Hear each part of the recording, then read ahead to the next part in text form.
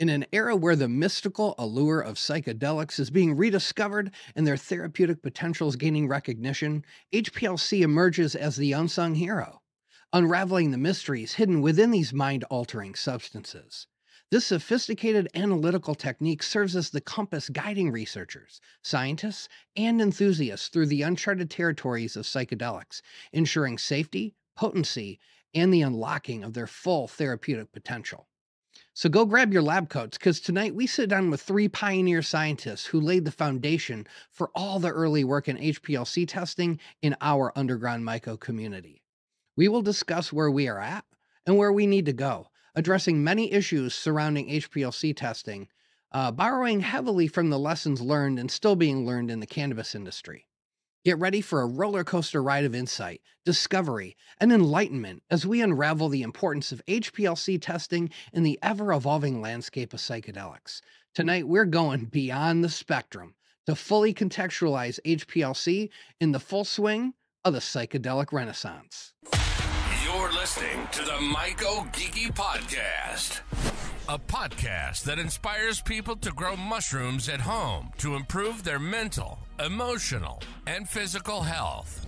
Most people call him geeky, and he is a passionate mushroom cultivator, advocate, and educator. Every week, he sits down with fellow cultivators, mushroom educators, scientists, and therapists to discuss the various ways people can approach mushroom cultivation and how mushrooms can be used to improve their lives. All right, what's up, everybody? Welcome to the MycoGeeky Podcast, the podcast that goes deep so you can level up your at-home mushroom cultivation game. I'm your host, MycoGeeky, and tonight we have a wonderful show.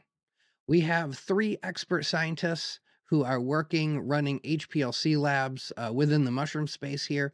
They are testing active mushrooms. They are testing functional mushrooms for various active compounds. And we are going to go super deep tonight. If you guys have been a fan of the show for a while, you know that we had George Selhorn of Flourish Labs and Jordan Jacobs of Trip Labs on about a year ago, and we covered some of the basics. You know, what is HPLC? What might we do with it? All that good stuff. And so now it's been a year. There are a lot more labs out there. There have been just a boom in potency cups.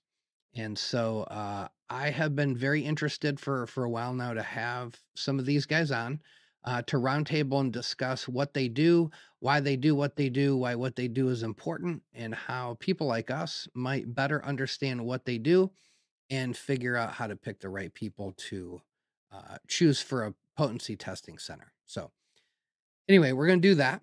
It's going to be great. This is not a short episode, guys. So, go grab yourselves a cup of coffee. Go grab a notebook and a pen because there's going to be a lot of information on this one. We're going to school tonight. But before we do that, I just want to shout out my Patreon supporters. You guys are amazing. I am really enjoying connecting with you guys from all over the world.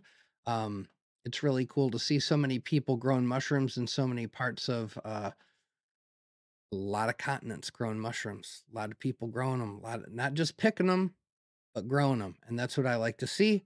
I really believe in this medicine, and I am here for you guys to help figure out how to grow it. So shout out to my Patreon supporters. If you guys want to support me on Patreon, it's very easy. Just go to a web browser, type in the word Patreon, type in the word MycoGeeky, click on the first link that shows up, and you're good to go. So anyway, I would appreciate it if you'd consider supporting me. If you can support me for a month and then you can't support me for 5 months, that's fine. If you can support me all the time, great. I'm here all the time for you guys. I'm, 3 kids, job, all that good stuff. Every week I'm showing up for you guys, and I'm doing it because I truly believe this community needs a place to go to figure out who are the good players, who are the ethical vendors, who are the people that have the right information for me.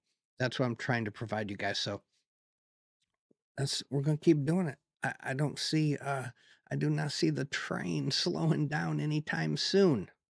Anyway, so also want to shout out my Discord server, hopping and bopping over there. Did some giveaways. It's been a good time. What else we got going on this week? Oh, I believe our buddy Stealthy Spores is about to release the his new trading card game. Which, hold on, let me grab this thing here. I wasn't going to talk about this, but I will. You know, Geeky made the cut. I'm happy about that. Hopefully, you guys, you can win some games playing my card. That'll be fun. Who else do we got in here? We got some other awesome people of our Myco community. Let me pull a few up here. Who we got? All right. James Cruz of the Gateses Cruz. We got old 92nd Mycology. They tried to kick him, but he came back. We got PGT. What do we got? We got oh no, we just got a bunch of other. Okay, here's a couple finally. We got Dave Wombat, which by the way, guess who's gonna be on the show next week? Right there, Dave Wombat. And then my buddy, Dichotomous Keys. Now, speaking of dichotomous keys, I had a guy reach out to me this week, and they said, "Hey, I'm putting together a little fungi fest, a little mushroom festival here. Um, People are going to mushroom festivals now. This is absolutely a thing. This is not just for like some super nerdy taxonomists, which, no offense, I'm one of those too. But man, mushroom festivals, this is what's up right now. I'm telling you, I went to a few of them last summer, nothing but fun. And so anyway, this guy reached out to me and he said, "Hey, I'm doing this thing in Colorado. Let me tell you about it." So I said, "I love that. How about you come on? How about you tell everybody about it?" So let's do this. Let's pull him on.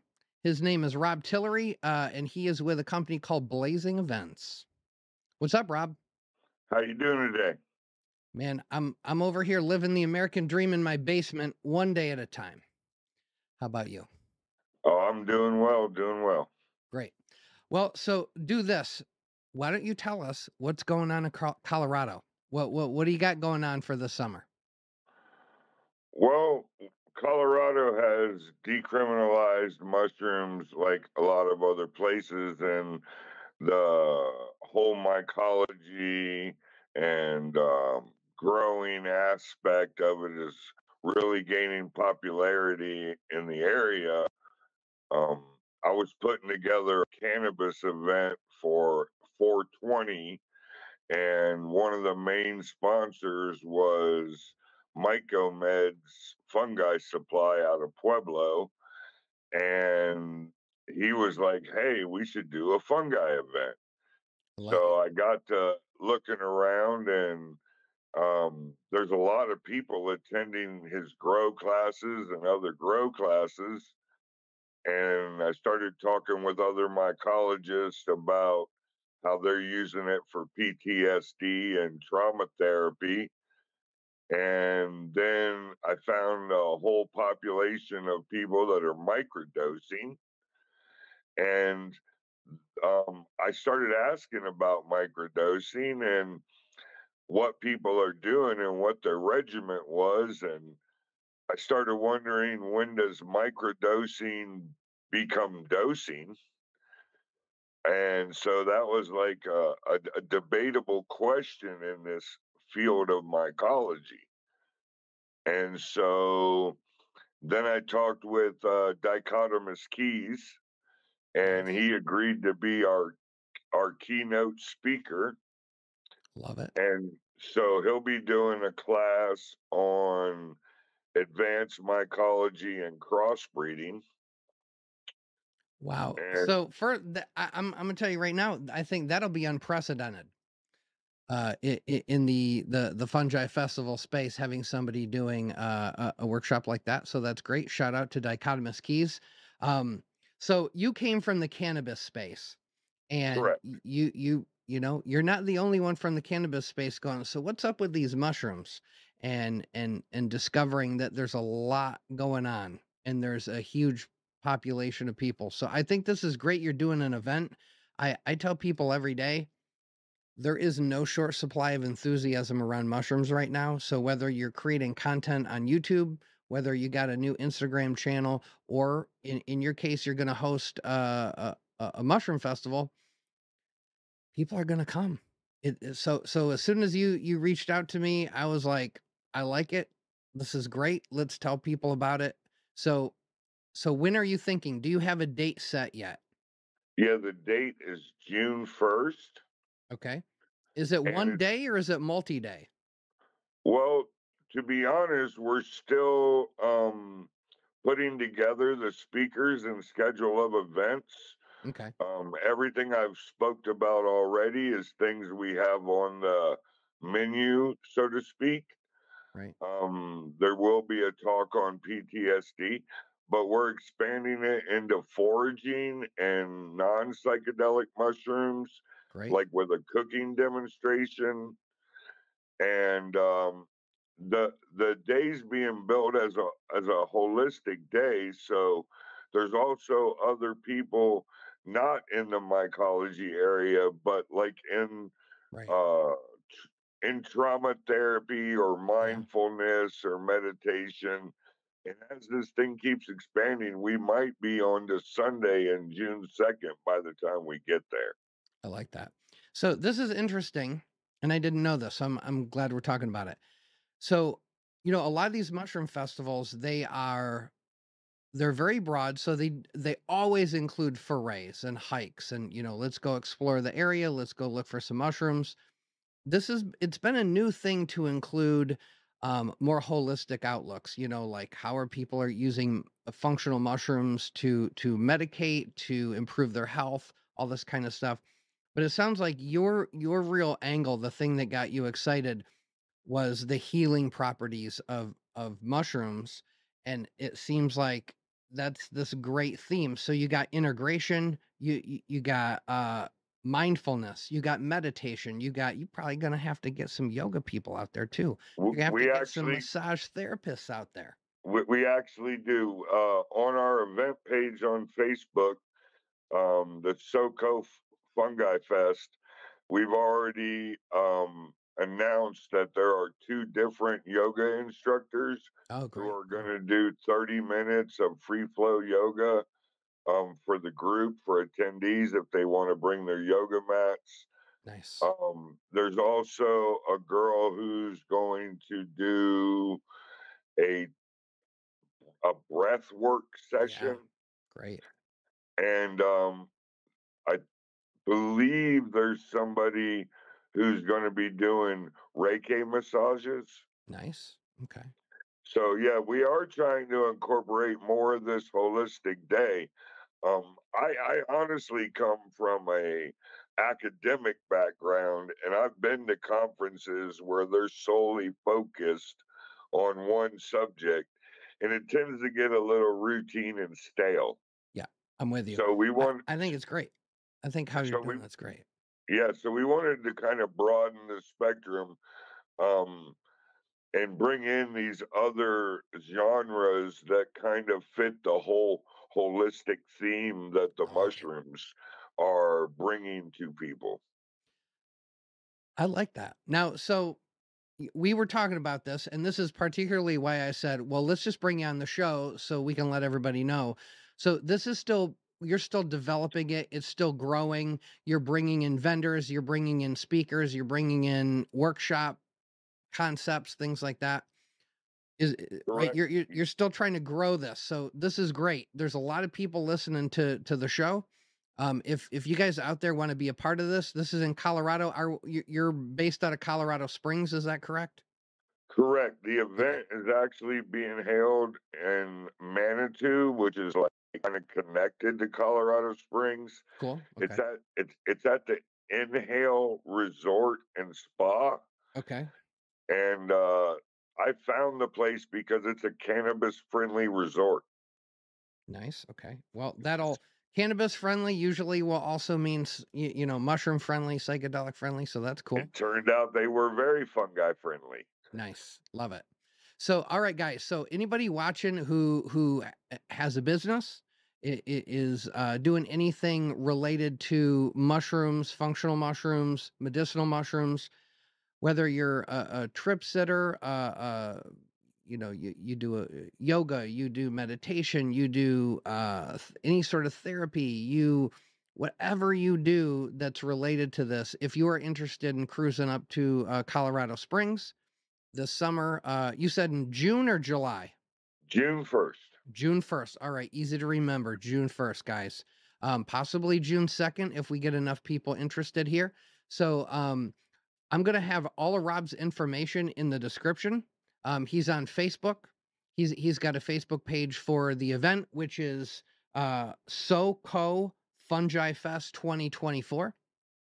So, man, I think this would be great. I love the idea of having people watching this go, wow, I got a chance to get in. This is not just to participate. This is, I got a chance to be a part of this. I got a chance to vend at this, to connect with customers, to connect with people in the space.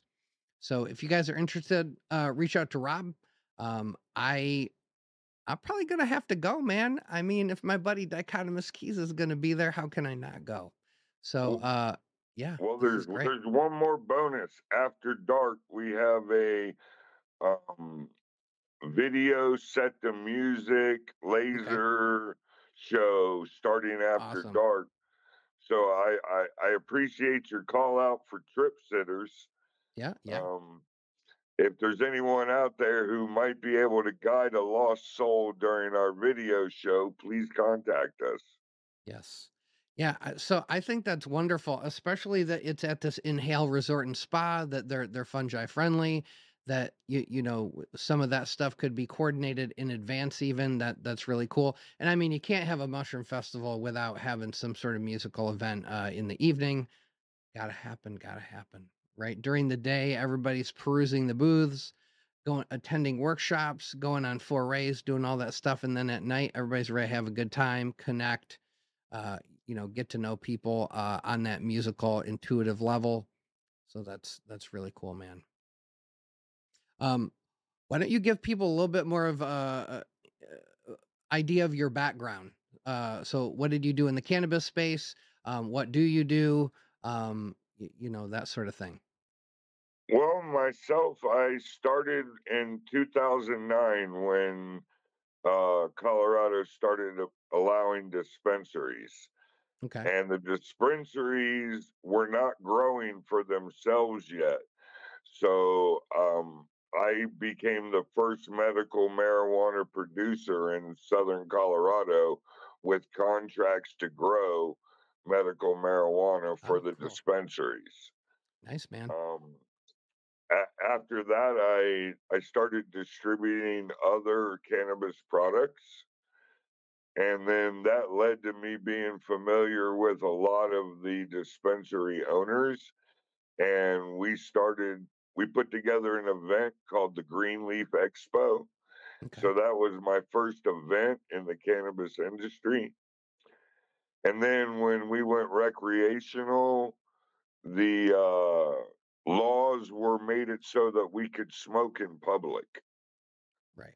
And so I started an event with a group called Club 710 and started hosting their events and finding venues for them in cannabis friendly venues. Very cool. I like that. I mean, so you've done this in the cannabis space. You know what you're doing. You're gonna put on a good show. I love it. I'm excited. I really think it says a lot that you reached out to Dichotomous Keys. Um, I'm hoping by June. I think he's gonna be in Colorado. He Correct. Yeah, so Correct. that's great. What a great welcome to Dichotomous Keys into Colorado. That's going to be very cool. Um, and I'm pretty sure I know there is a lot of people that watch my show who are in Colorado. So if nothing else, you're going to get all sorts of attention just from attendees. But man, I really hope that all the people that are in Colorado or nearby, man, I would be doing this event. I don't know how they feel. I can tell you this, as soon as I started doing some events this summer, it just feels good to get out there and connect with people. In the mushroom space, right? It's still a little bit underground. It's easy to feel isolated and separate and don't know how to connect with people. And this is a great event to actually connect with people in a decriminalized state. Yeah, man, get out there, do it. I commend you for putting this together, and building something great. I hope every single thing that you learned from cannabis you bring into this mushroom festival, because I don't know about you. I know a lot of people in this space love going to these things and are just looking for what's the next event I can go to? What's the next trip I can go on? What's the next way that I can connect with people that love mushrooms as much as I do? So that it's really great you're putting this on, man. Well, I appreciate you having me on and letting me talk about this. And if anyone wants to get involved, there's still room. We would really like to add a second day on. We've had a lot of good reception so far. I've got someone who goes by My Colorado Gen- Genetics. They are going Hmm. to be doing a talk on advanced or maybe intermediate mycology on Great. using agar and proper use of a flow hood. Nice. And the Mycomeds fungi supply will be doing basic grow classes. Wow. So you're gonna have, I mean, for people that are looking to, there are a lot of people in the space who are trying to teach people, who are trying to, sell myco supplies for people who are growing. And it sounds like you got all sorts of cool workshops for those people. Um, I think this is gonna be good. I like it. Yeah, I'm we're excited. really trying. We're trying to present it from the basic to the intermediate and advanced stages for each of the mycologists out there listening that want to learn the next step in what they're doing. That's awesome. Hands on, And then, in person, rolling up your sleeves and doing it. I love it. It's awesome, man. yeah, the the the agar class is going to be able to like actually take a petri dish home with them. Nice. Very cool. All right, man. Well, so and as you get more people booked, let me know. We'll make sure everybody knows who's going to be there. And if you get the second day book, let me know. We'll let everybody know, what the full schedule looks like and all that stuff, and just try to keep supporting you here. Yeah, maybe sometime in the May I'll come back on and let you know where we've progressed to. Perfect. Sounds good. And in the meantime, all the ways to get a hold of Rob will be in the description. And he's got a Facebook page for the event, which if you just search SoCo Fungi Fest 2024, you should be able to find it. And you can reach out that way as well. So anyway, thanks for showing up, letting everybody know what's going on. And I can't wait to see how this event unfolds, man. Thanks for having me on. I appreciate it. My pleasure. Take care. All right, guys, that was Rob Tillery of Blazing Events. Hopefully, you guys, if you guys are in Colorado, you get a chance to check out the SoCo Fungi Fest 2024. Should be a good time. That's going to be hosted at Inhale Resort and Spa. Um, get out there, guys. You gotta connect. You gotta myceliate. You gotta make those clamp connections. So if you guys want to check out, I think I'm gonna be there. I'm gonna do my best. Dichotomous Keys, if you want to check him out, he's gonna be there, and I'm sure a bunch of other amazing people. And as we find out more, I will let you guys know. So we got that coming up. But I would say it's about time. We got a long show. We better get into it. So let's uh let's do this. So before we roundtable with these scientists, I think it would be fair that we take a little time to get to know each one, find out a little bit about them, their background, why they're qualified to do what they do, what their labs are currently up to. And then once we kind of bounce through those three segments, then we're going to get straight into the roundtable. So let's do it. All right. Welcome to the show, Ian Bollinger. What's up, man? Man, another beautiful day, another chance to educate and share what beautiful knowledge I've been able to garner. That's what I say to my children. I say, welcome, children. Put that down. Don't touch that. Clean up this and let me bestow upon you all my wisdom of life. Yes. I mean, standing on the shoulders of giants, There you go. Standing on the shoulders of just everybody else. Yeah. All right. So let's do this. So I imagine a lot of people watching know exactly who you are. I imagine some people watching maybe have literally no clue who you are. So paint the picture. Let everybody know who you are, what you do, where you came from, and what you've been up to in our little Myco community that we're all a part of here. Absolutely.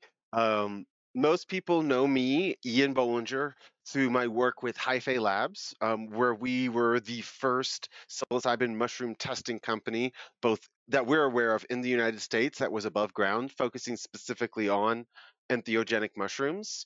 I was the science backbone behind the psilocybin cup for the first 5 cups that we put on, ensuring that we both had methods that I believed were robust but also reproducible in meaningful ways, and expanding the conversation from not just psilocybin and psilocin into the entourage, or as I like to say, ensemble of other compounds available within the mushrooms. Also, trying to highlight the fact that it's not about the most potent mushroom as well, that we don't necessarily have to have a first, second, third place hierarchy, but we could flip that on its side and create a scale or spectrum of use.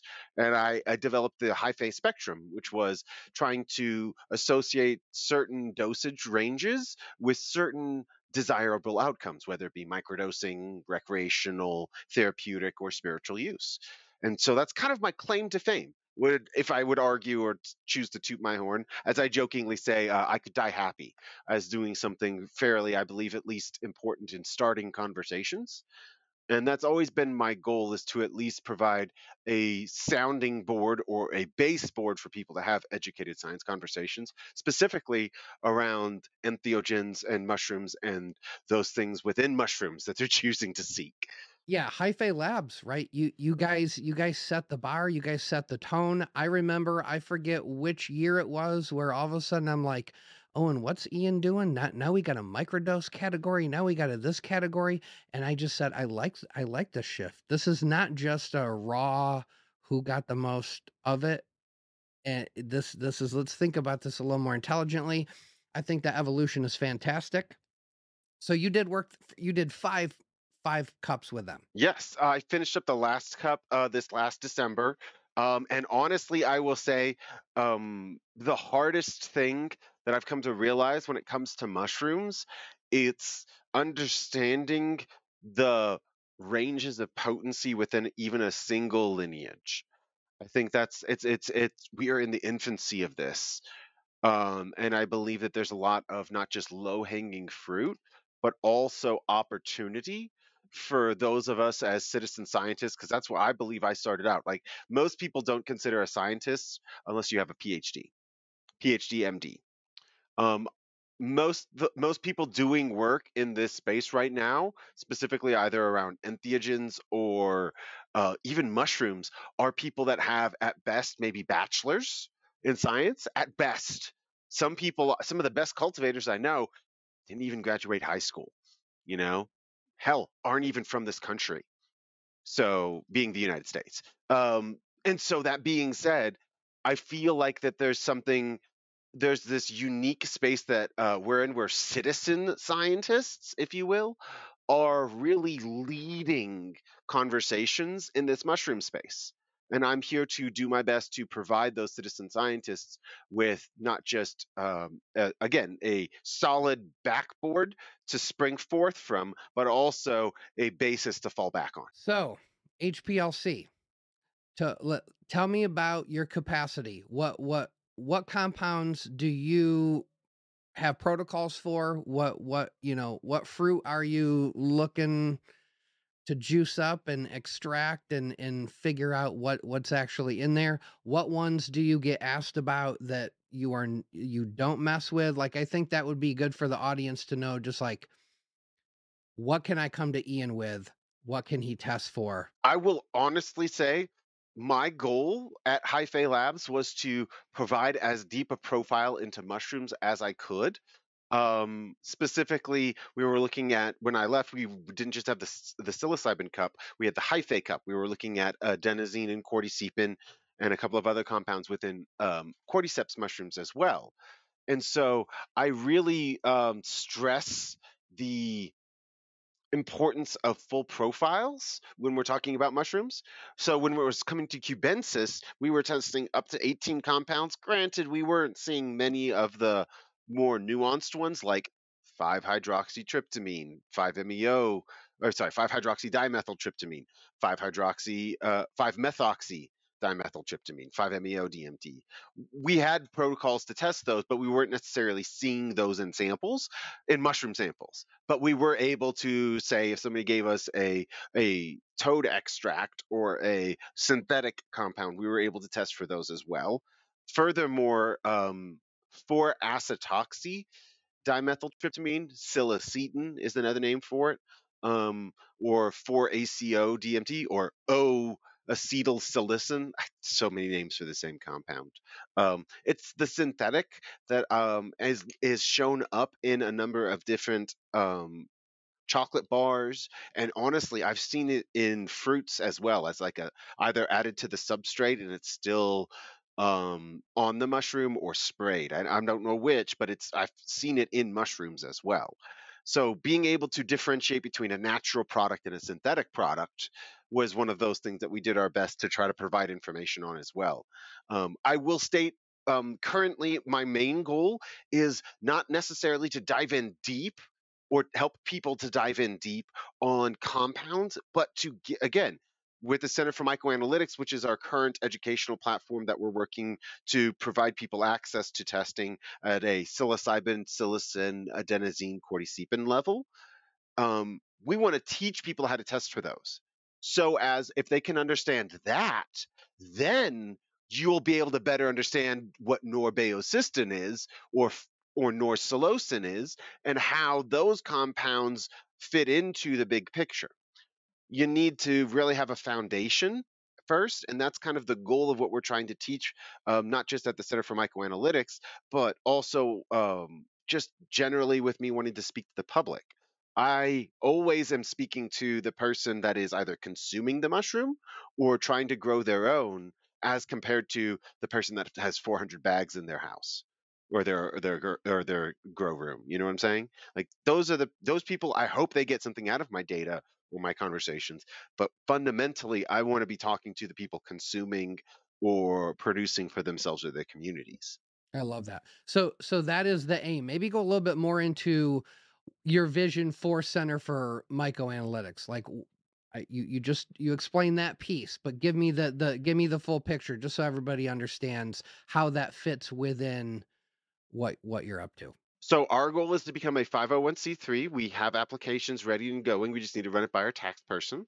And to become so I jokingly make this analogy. Did you know that the NFL was a nonprofit up until 2015? Yeah, you know? And the only reason why they didn't was because they're like, yeah, I guess we do have tax liabilities we should pay, so we'll stop. It was because of pressure that they changed. But the way it worked was the NFL provided rules, they provided referees, they provided the tournaments or the conferences, and they lobbied local areas or big cities for stadiums to get built, for franchises to be able to come in. But if you look at like the Green Bay Packers, they're owned by Green Bay. The Dallas Cowboys are a privately owned franchise. And so our goal with the Center for Mycoanalytics is to be like an NFL. We'll provide you SOPs, we'll provide you instructors, we'll provide you, and we will fight for the ability to get you an instrument or a space that's a community space where you can come in and learn these skills to be able to see what it looks like to run an HPLC. So to see what data comes off looks like, and to see all the other peaks that are on there that you're like, well, I would like to know more about it. And then you can reach out to either the other groups, Hyphae Labs, Triptomics, George Selhorn at Flourish Labs, Jordan up at Trip Labs, or any of the other groups that you've mentioned before that are able to do testing. My hope is to inform the public more, because it took us 10 years to get to where we are with cannabis. I would like to maybe start having those conversations a little bit earlier. It's important because, like we were, beforehand, we were talking a little bit about this. I mean, we're just seeing the ripples of the tidal wave. that's about to come. And so if this groundwork is not laid now, then the tidal wave comes, everybody gets wet, everybody drowns, everybody's house goes, willy-nilly. We gotta fill the sandbags now. We gotta get the levees supported. We gotta do all that stuff to be ready for this influx that we're maybe only now just starting to see trickle in, and everybody thinks, oh man, it's not even here yet. Wait till you got full decrim. Wait till you got legalization. Wait till big pharma starts playing games. Wait till all the stigma associated with psychedelics in general starts to turn into a lot of excitement for, you know, mental health research. How do we use psilocybin to treat traumatic brain injury? And the sky's the limit because we're just starting to look into this stuff like we should have done 50 years ago. So, Emily Davis, who is one of the founders of the Center for Microanalytics, got to present some of the work that we've been able to do and the directions that we're taking things. And to I'm not going to say the group because I don't want to be I don't want to say judgmental, but too critical of the conversation. But one of the questions that was asked to her was, so do you see entheogens or psychedelic mushrooms being more of a business model or a medical model? And it's just like, okay, so those are the only two options? Like there aren't other models that we could, and honestly, those were the only ones they were concerned with. And that to me, it's like, okay, well, that's very telling of the spaces that we're going to be seeing start to come up. And it's interesting because most people asking those questions haven't done much work with these things, and it shows. And it's the funny thing about mushrooms is they tend to they thrive in bullshit. They don't so it's like if somebody starts putting out bullshit, the mushrooms are just going to decompose that down in a heartbeat. And so this is one of the reasons why I think it's like ironically, it's like a self-cleaning mechanism for some communities. However, it requires communities to spend time with these mushrooms, and that's the thing. It's like most people that are getting hoodwinked or being exposed to this at the entry point are the ones that are likely to get caught off by either snake oil salesmen or charlatans. And so it's those people exist. Those people are always going to exist. And so our community, the most important thing we can do for our community is to fundamentally just be ourselves, present what we know as humbly as we can, and try to do our best to learn from the mistakes that we make, especially when we don't realize we're making them. Oh, those are great moments. Yes. Easy to tell the glorious story of your ego death right afterwards, full of pride, beaming. Oh, my ego death. Oh, I mean, I heard about yours, but my ego death was amazing. Rather to go, wow, tell me more about yours.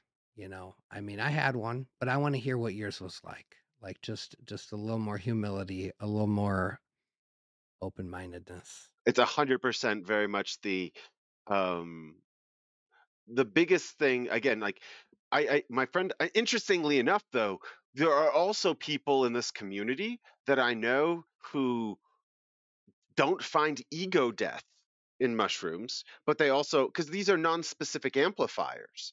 Some people, yeah, need to be humbled. I do not disagree. Some people do. And if they're talking about how they have been humbled, they haven't been humbled enough. But there's also people whose entire life has been a humbling experience and they need an ego strengthening. And I dare say that that's one of those things that is not brought up in these spaces in a meaningful way. Like they are non-specific amplifiers. So it's like if you're going in needing an ego death, you might not get it. You might still get an ego amplifier because you're trying to find something. If you let go, if you release, if you let the mushrooms do the work, decay, rot, whatever you want to say, however you want to verbalize it or however you want to phrase it. New life comes from this. Like there's a comedian that has a really great bit. He's like, microdosing mushrooms. Who came up with this idea? You're supposed to eat a handful of mushrooms, go into the woods, and come out a totally different person.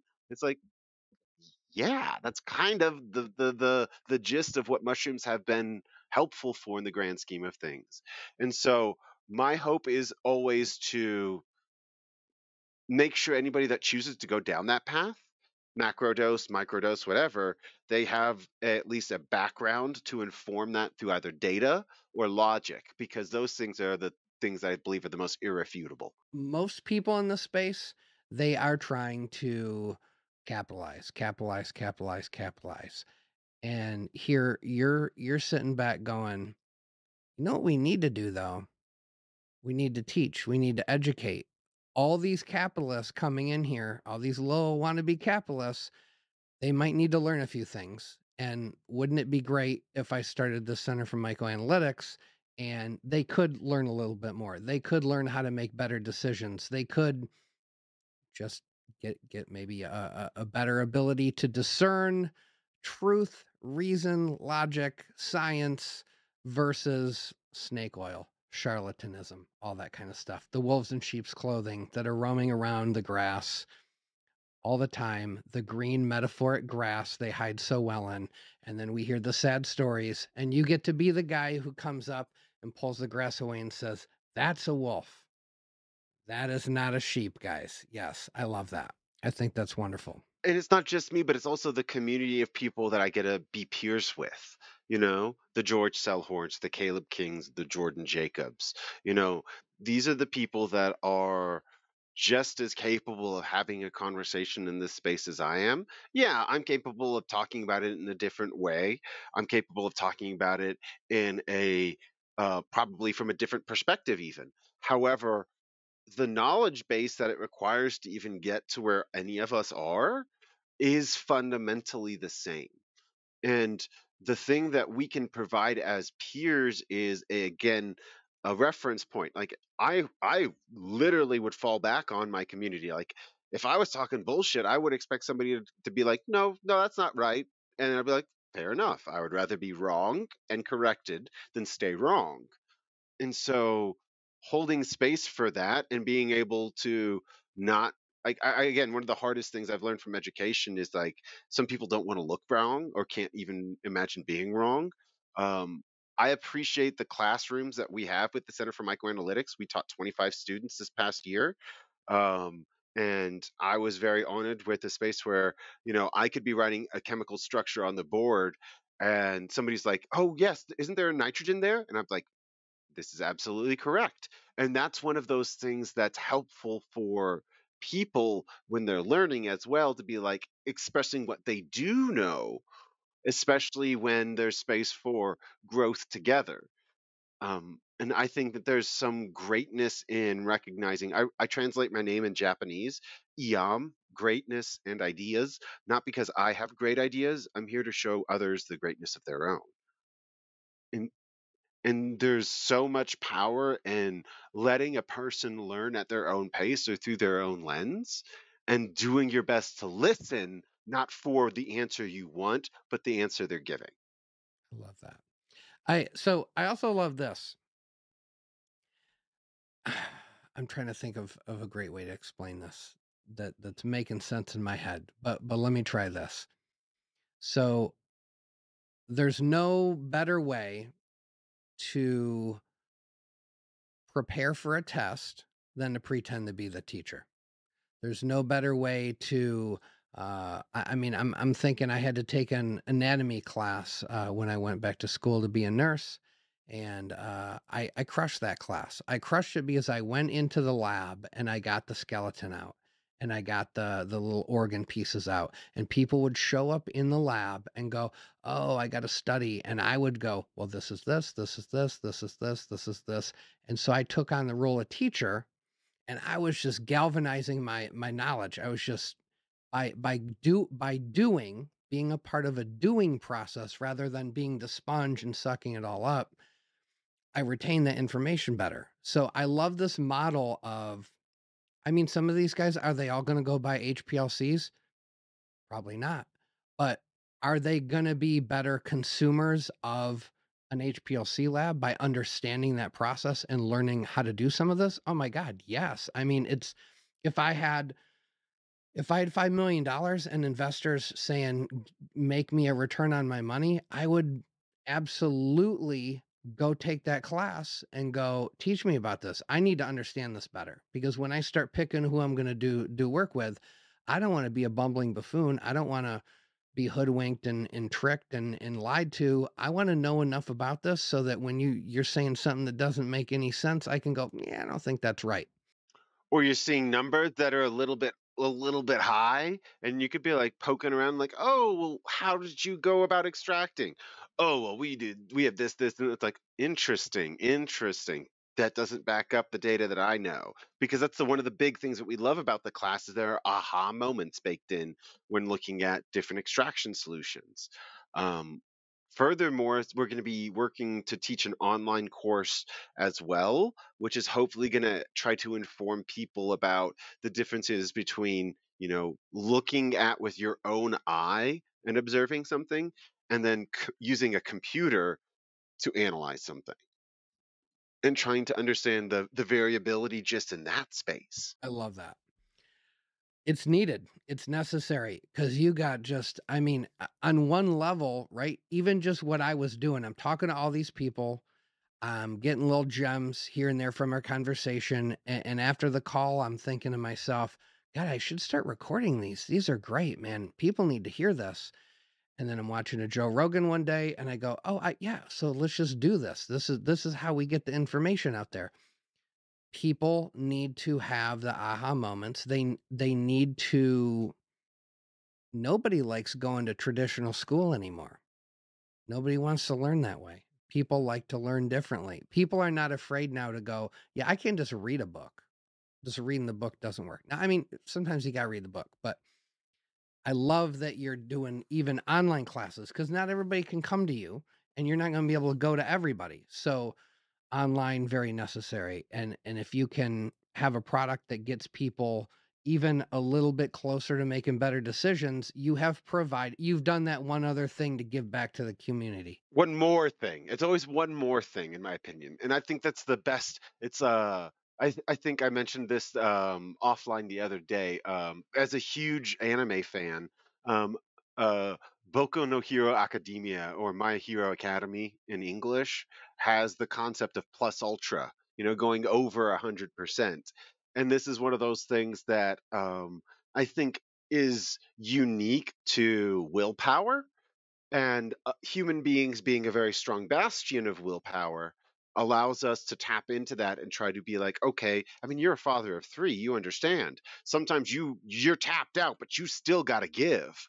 Um, and that's something that willpower and discipline teach us. The funny thing about science is repetition gives you confidence to be able to have willpower, or be able to stand behind questions, or be able to sniff out, like you're saying earlier, the snake oil. That's great.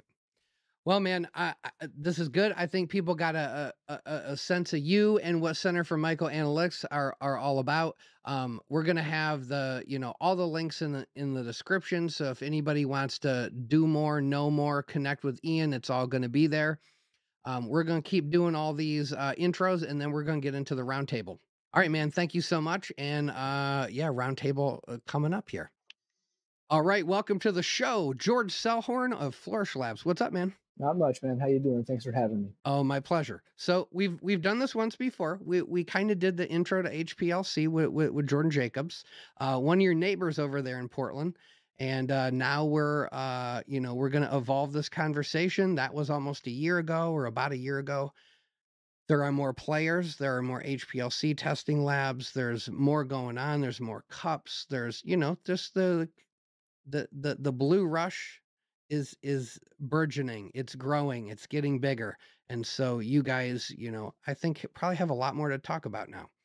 So we're gonna do that. We're running through the intros on all you guys, and then we're gonna get you together and we'll roundtable. And by the end, everybody should have a even better, more evolved understanding of HPLC, why we're doing it, what it's for, what it's not for, some cautionary tales, some pitfalls, all that good stuff. So why don't you do this? Tell everybody who you are, your background, what you did before you founded Flourish Labs, why you founded Flourish Labs, all that good stuff. Get us up to you running Flourish. Yeah, George Selhorn, PhD in plant biochemistry from Washington State University in 2006. About 17, 18 years of biopharmaceutical drug discovery, mostly working with protein drug targets. I've worked in HIV, vaccine discovery. I've worked in multiple sclerosis, a few different cancers, breast cancer, children's leukemia, other inflammatory diseases like multiple sclerosis. Maybe I said that already. And then I also did some work with children's leukemia where we did bioconjugates for in order to try to replace a frontline therapy drug that has a massive amount of anaphylactic shock associated with it. And then I've also been the director of environmental and cannabis testing lab for a little while, and another biopharma job working with protein drug candidates. And then I guess it would have been 2021, I had a couple of friends say, hey, you should start a cannabis testing lab. I think I told this story on the previous one, so I won't go into detail. But, I basically had an experience early on in the cannabis days where someone was like, you should start a testing lab. And I didn't, although I was really interested in it at the time, but I just finished my PhD. So I was doing all the HIV work that I was interested in, and I didn't. And so I kind of regretted it. And then when a couple of friends were like, hey, mushroom lab, I was like, yeah, let's do it. So I had recently sold a house before that, so we had some cash to invest into the equipment and the space and not have to have any partners. So I did that. And January 1st, 2022, the lab opened. And so we just had our 2-year anniversary, and things are going great. Have a lot more testing under my belt since the last time we talked, and the lab has expanded significantly into functional mushrooms and some other testing products that people were asking for. Things have been going great. There's been times when I've been way too busy and wanting to hire someone, so I finally did hire some help to help me with sample prep and some things like that. So there's not a one-man show anymore, and hopefully we can keep going and expand the lab, get some more scientists, and just keep riding this wave. Keep it going. I love it. Okay, so you're doing all the tryptamines, you're doing all the panels everybody's doing for cubes and other actives, but now you're also doing cordycepin testing. You're doing so what other functional mushrooms have you been developing protocols around testing for? Yeah, right. So just to cover all of the psychedelic tests that we do, so we do psilocin, psilocybin, norpsilocin, baeocystin, and norbaeocystin for the tryptamine alkaloids, and we can do extracts, biomass, edibles, gummies, chocolates, candies. We have protocols for all those. I also can do DMT testing, so 5-MeO or NN DMT, and that's usually, it's more of a purity test. It's only one analyte. It's just how pure is your sample. I can do MDMA, also a purity test.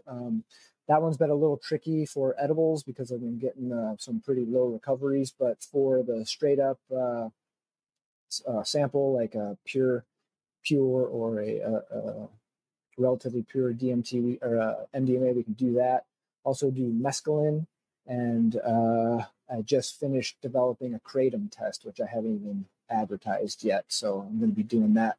And then, so the functional side of things has actually been super fun and exciting. It's been a pretty significant portion of the business. Oh, Amanita also on the other side of the psychedelics. I think that rounds it out. You did some testing for me. That was definitely valuable information. So yeah, that was cool to get that. But so now functional mushrooms, they're gaining steam, man, I'll tell you. So the biggest seller right now in the functional space is the cordyceps test. I test a lot of cordyceps. It's great. I really love it. People send me some of the most amazing fruits. And everybody sends so much. They're so generous. I'm like, just send me a few grams, and people send like a half ounce, And so I got to see a lot of really cool cordyceps fruits, and people are doing cordyceps extracts and stuff like that as well. I haven't seen any edibles or anything. I don't see the point of that really for that particular one. You just powder it and put it in a drink. It's great. And then also chaga, I can do in chaga, I can do inotadiol. This is an anti-cancer compound. That is not a very popular test, but it is out there. I've done it a few times, but it's going to be there waiting for people to use it because once people actually, something I've done really poorly with Flourish is advertise, especially on the functional space. There's not really any barriers, but it's a bandwidth thing for me and a cost thing. I don't really want to put too much money towards marketing right now. And then we also have recently put in a reishi test, so I can do 4 ganoderic acids. It's ganoderic acid A, B, D, and H. And I think that will be a really popular test when people find out about it, because those compounds are pretty remarkable, those ganoderic acids. And then also do beta glucan testing. And that's probably the second most popular test for the functionals is beta glucans. And I recently, I've tested extracts and biomass for the beta glucans, and it turns out that there's an alternate sample prep type for the beta glucan extracts. And so that was pretty eye-opening to me. And sure enough, you contact these companies. They're like, oh, yeah, there's an alternate. Oh, I was like, oh, maybe you guys should put that in the IFU, instructions for use. So I think that covers it for the functionals. My holy grail is the lion's mane stuff. So one of my side projects is trying to work on making standards. It's been slow going so far, but I have some friends that grow a copious amounts of lion's mane, and I also have another friend / business associate. I don't want to say too much here, but he's got the technology to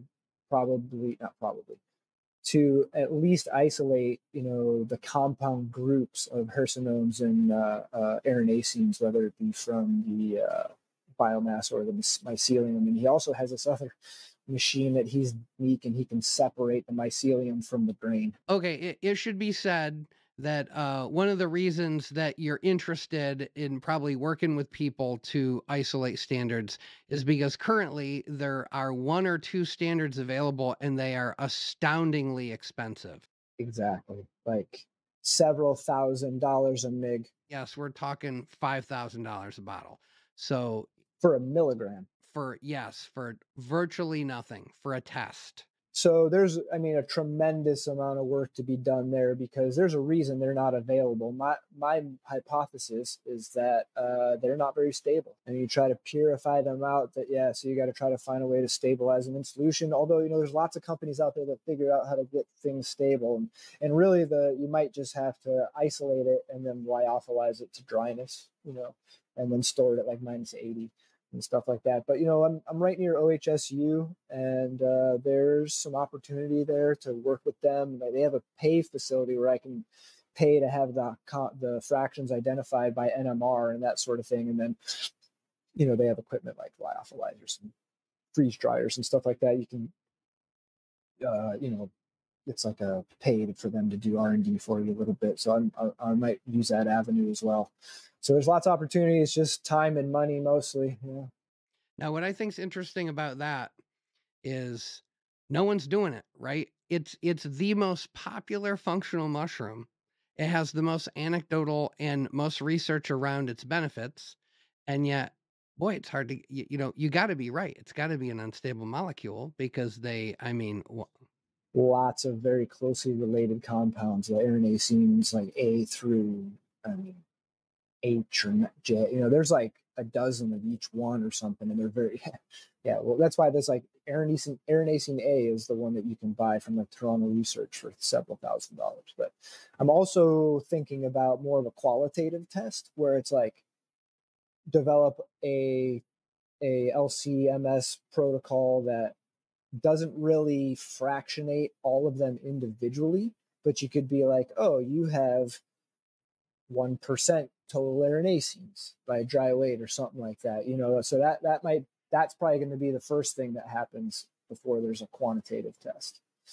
Well, that's very cool. It's cool to hear that, because of course we love talking about magic mushrooms. We love talking about cubes on the show, but right, we are just one component of this much larger movement, which is a general interest in the medicinal value of all mushrooms.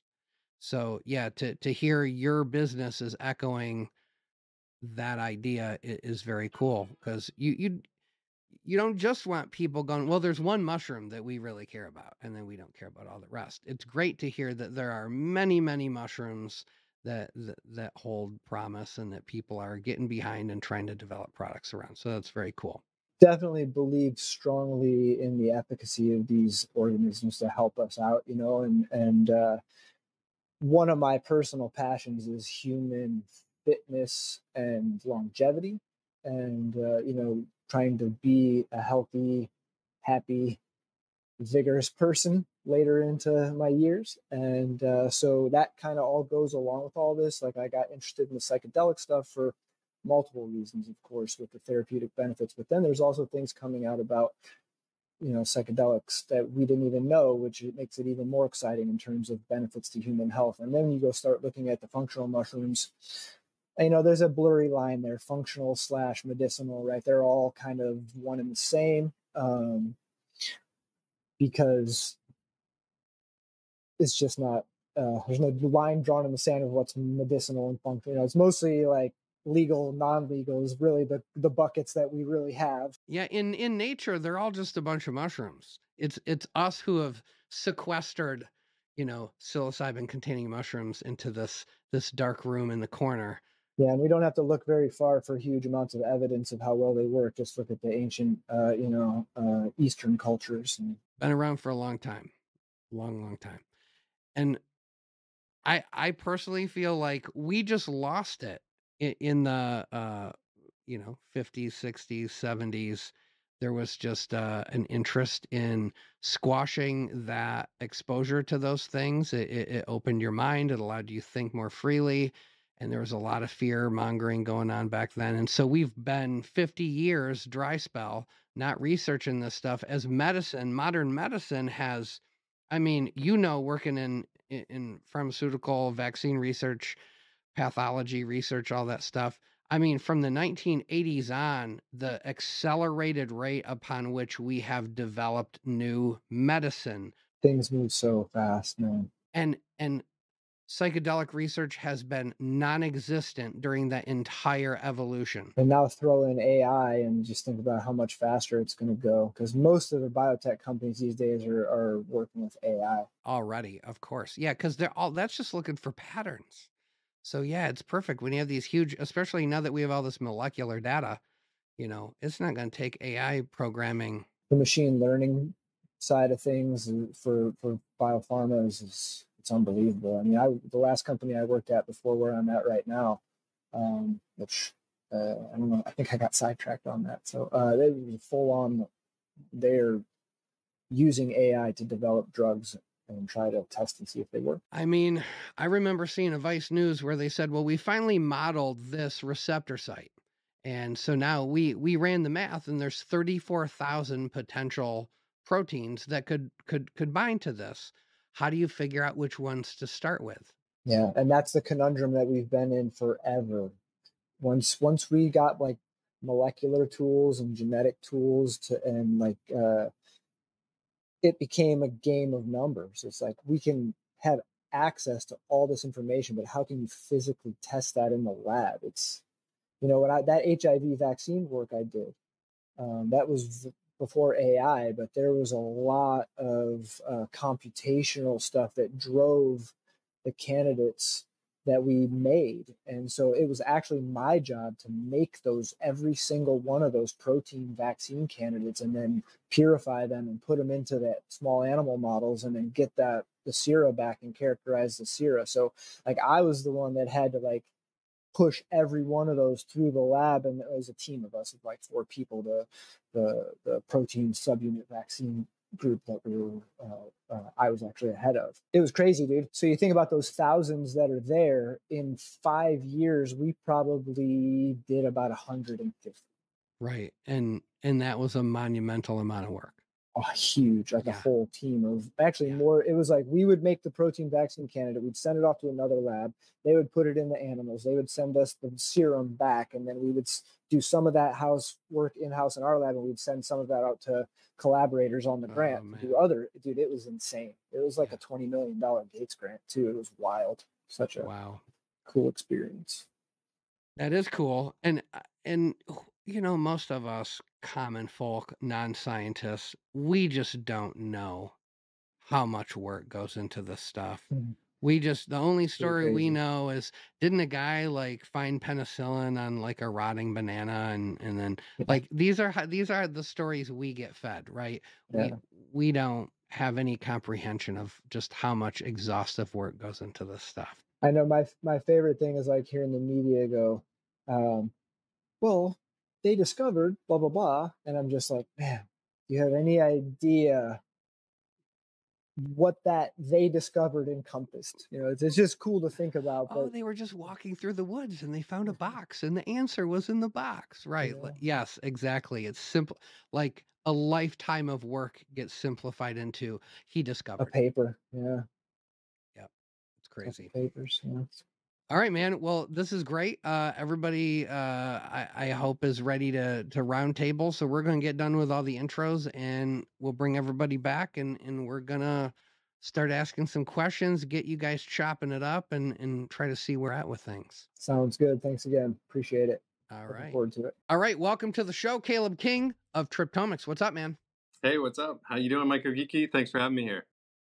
I'm having fun in my basement as usual. If I'm not growing mushrooms or harvesting mushrooms or playing with my microscope, I'm about to sell my Nikon Eclipse. It's great, but man, the trinocular heads on those things are like $1,500 used. So I bought a Modic. I'm gonna be geared up. I'm gonna get to do all sorts of fun things with it. I can't wait. So just the start. We're gearing up. We're trying to do all this fun stuff over here in my basement. Want to emphasize my washer and dryer is right over there. Anyway, no judgment. All the best labs in the world, including ours, started in a garage. So you know, you got to start somewhere. You have to. And in my case, it's in the very back corner of my basement. All right. Anyway, so let's do this. So I've met your business partner. I met him in Mexico, and let me just tell you right now, I totally get why you hired this guy. That's a bright guy. That is a passionate guy. He's bright. He's smart. He thinks outside of the box. It was apparent within minutes of talking to him. So, but I don't know you. So let's and we're gonna roundtable later. But for right now, tell me who you are, what your background is, and why you're doing this Triptomics thing. Yeah, I'm glad you got to meet Chris down in Mexico and be on the Oaxaca trip, where basically taking a look at the genetic diversity of psilocybe and other mushrooms down in Mexico. It sounded like it was an incredible trip. I wish I could have made it, but you know, Chris and I met probably about 5 years ago, based in the cannabis industry in California, working for one of the first testing labs in the nation. And I quickly saw, I'm on the chemistry side of things. I'm an analytical chemist. I quickly saw that, you know, Chris's capabilities and molecular biology, bioinformatics, just it was perfect marriage of two complementary skills. Because as we go forward in this world and understanding different sciences, and especially natural products research, it's the combination of different types of sciences coming together. It's the mathematicians, it's, you know, the biologists, it's the chemists. Everyone comes together because it's a system, and mushrooms operate the same way as a system. So Triptomics is focused on the system, and we like to call it kind of a metabolomics approach. Metabolomics being, I like to consider metabolomics kind of being looking back in history. What did the organism produce? What was the compounds that it made? And then how you go about doing that can be how you go about understanding the pathways that created those compounds or those metabolites, is the study then of genomics and transcriptomics, as well as, you know, analytical chemistry. So Chris obviously takes on a very large aspect of how can these organisms produce it using their genetic codes. I'm focused on, all right, they have the genetic code. What did they make, or why didn't they make it? So Triptomics focuses on that, and we provide testing services to the community in general, harm reductions testing services, as well as exploratory research all the time. So you guys can just get down with some good old fashioned, here's a mushroom. Tell me how much of X, Y, and Z is in it. But you can also do some pretty higher level, like, all right, we think we want to develop this natural product. We don't know what's in it. We don't know what it actually does. So you guys can do the analytics on it. Chris can tie in, the DNA, the genetic piece of that, as well as going beyond that and getting to publishable research, having a product then that has like some science behind it, which is pretty important. Absolutely, and you really need that. It's not only just the primary research, that's important to this. A lot of these natural products, a lot of our current medicines today, were either derived from natural products, and they continue to evolve from natural products. We want to understand how can we have organisms produce more or less, in some cases, of these natural products, not through kind of breeding as in terms of genetic manipulation. That's not what our focus is. We're focused on how can you naturally get the organisms through their own evolutionary pathways to make these compounds specific for human health. And then how does that interact with your genetics? That's kind of our long-term vision as a company, is heading into pharmacogenomics, where we want to understand how your biology is impacted by these different compounds present in these plants and fungi. I can tell you right now, everybody that watches my show, that's truly at the core what they're really all about. They like how this stuff messes with their stuff, for sure. So that's very cool. Now do this for me.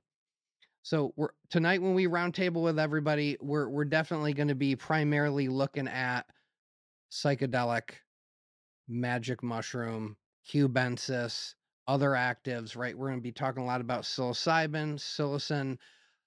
But what all can so let's say, because you just said natural products. So let's say I grow cordyceps. Can you tell me how much cordycepin I got in my cordyceps? Can you tell me, like, walk me through the broader picture, what protocols you have in place for different functional mushrooms that are the talk of the town these days? Yeah, absolutely.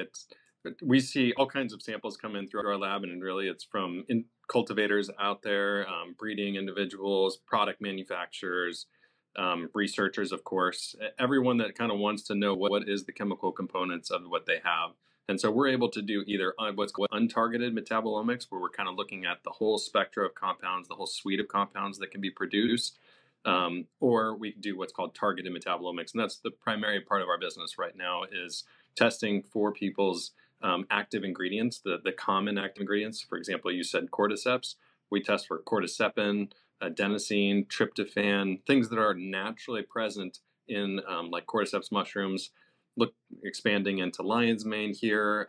Obviously, you said the psilocybe side of things is what we're going to focus on tonight, and we've our name comes from Triptomics, being the tryptamine molecule. So anything tryptamine has been a focus of us, and that tryptamine molecule really makes up the backbone of a tryptamine, makes up a lot of what we analyze as a lab on the targeted metabolomics side.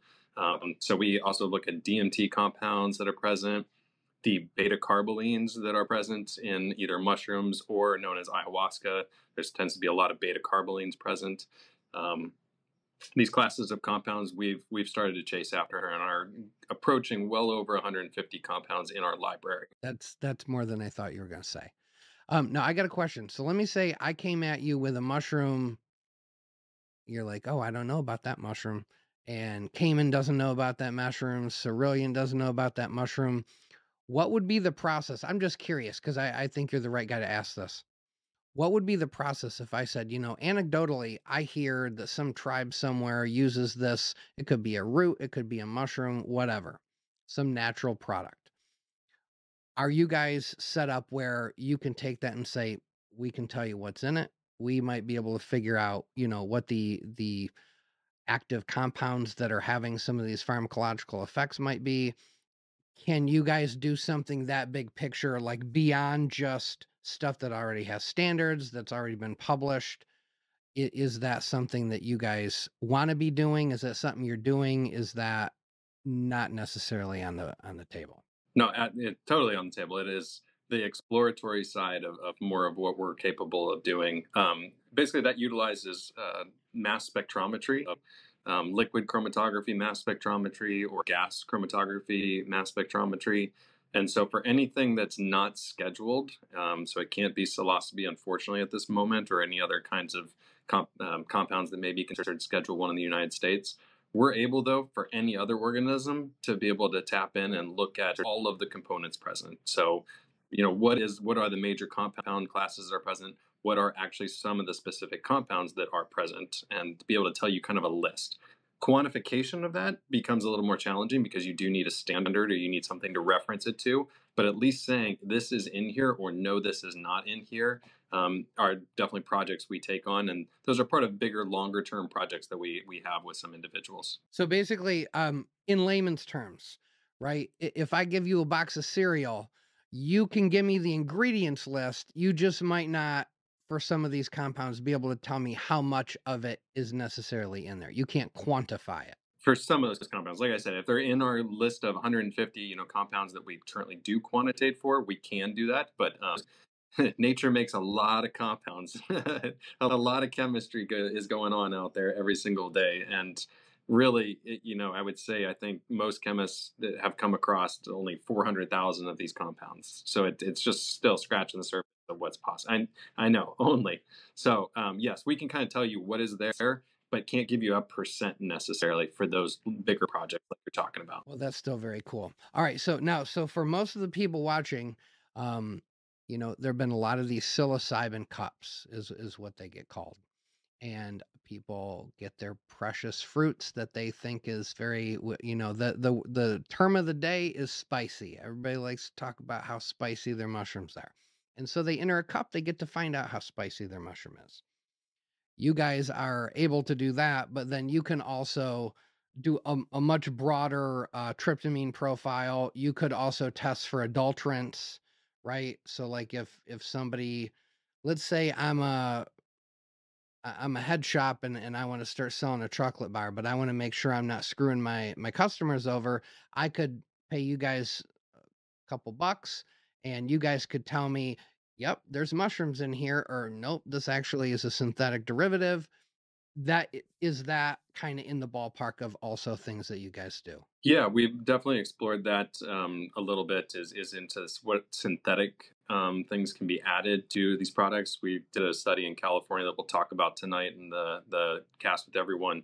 Is that we found quite a bit of products that are in head shops and stuff currently labeled as mushroom containing really are not mushroom containing, and so we've been able to tell you how much of some of the synthetics are in there. In some cases, it is more of just a yes, it's in there, but we can't tell you how much. So we've had a few cases of that, specifically pertaining to the Amanita class of compounds, Amanita muscaria, being the ibotenic acid and muscimol.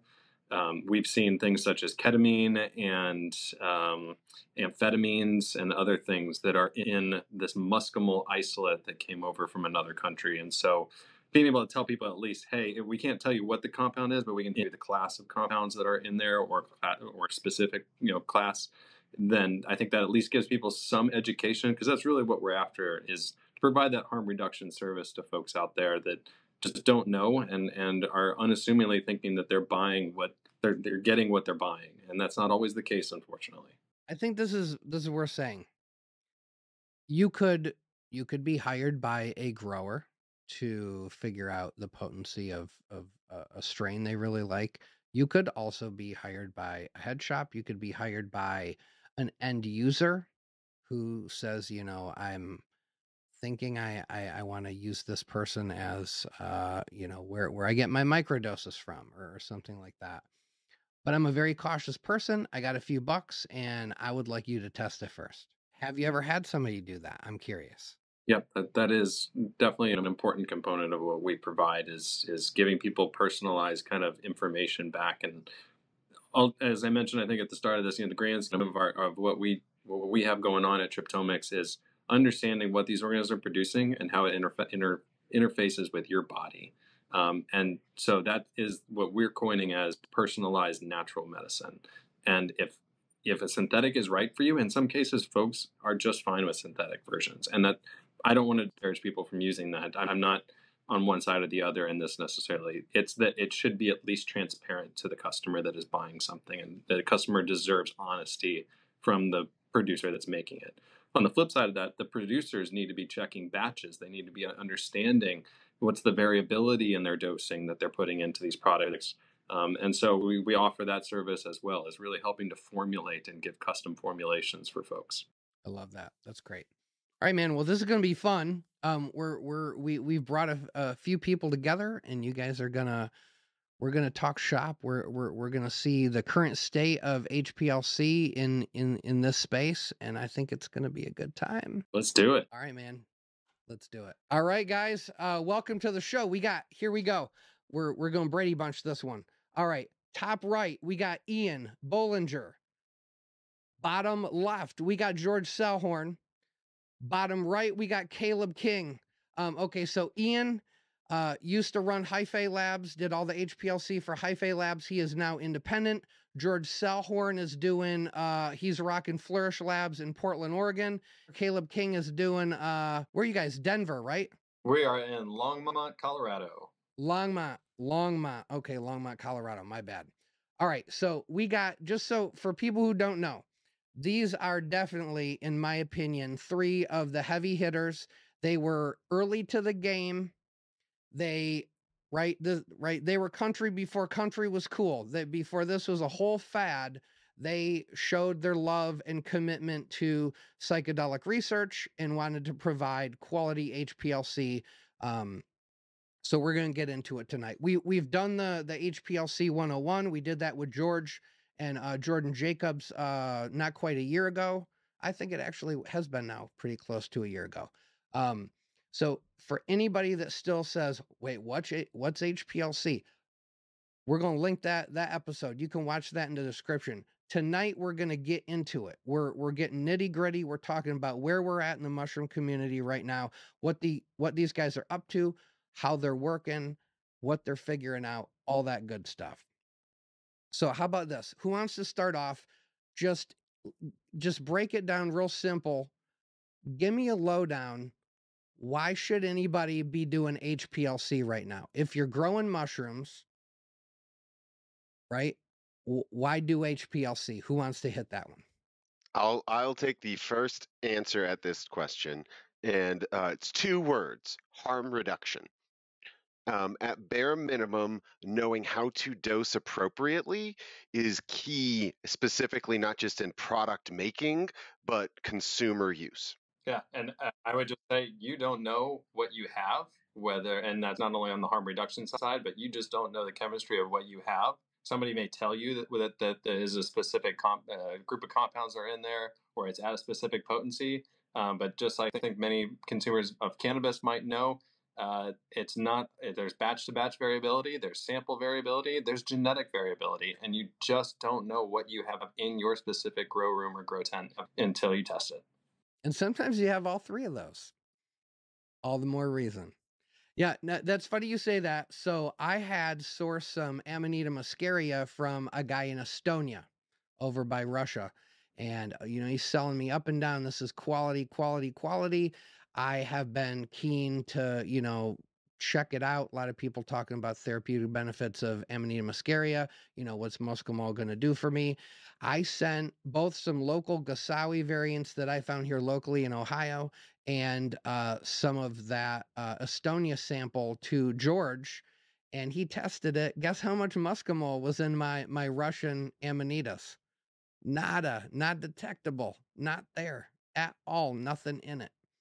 My Gasawi locally, still very, very low amounts. So that was lesson 101 for me of, just because you read a little encyclopedia blurb that says there's Muscimol in there. Not always. So yes, I love that. So harm reduction, and then got to actually know what's in your stuff. You really do. And then also for producers, it's really important for them to track their purification process and their product development so they know how much to charge.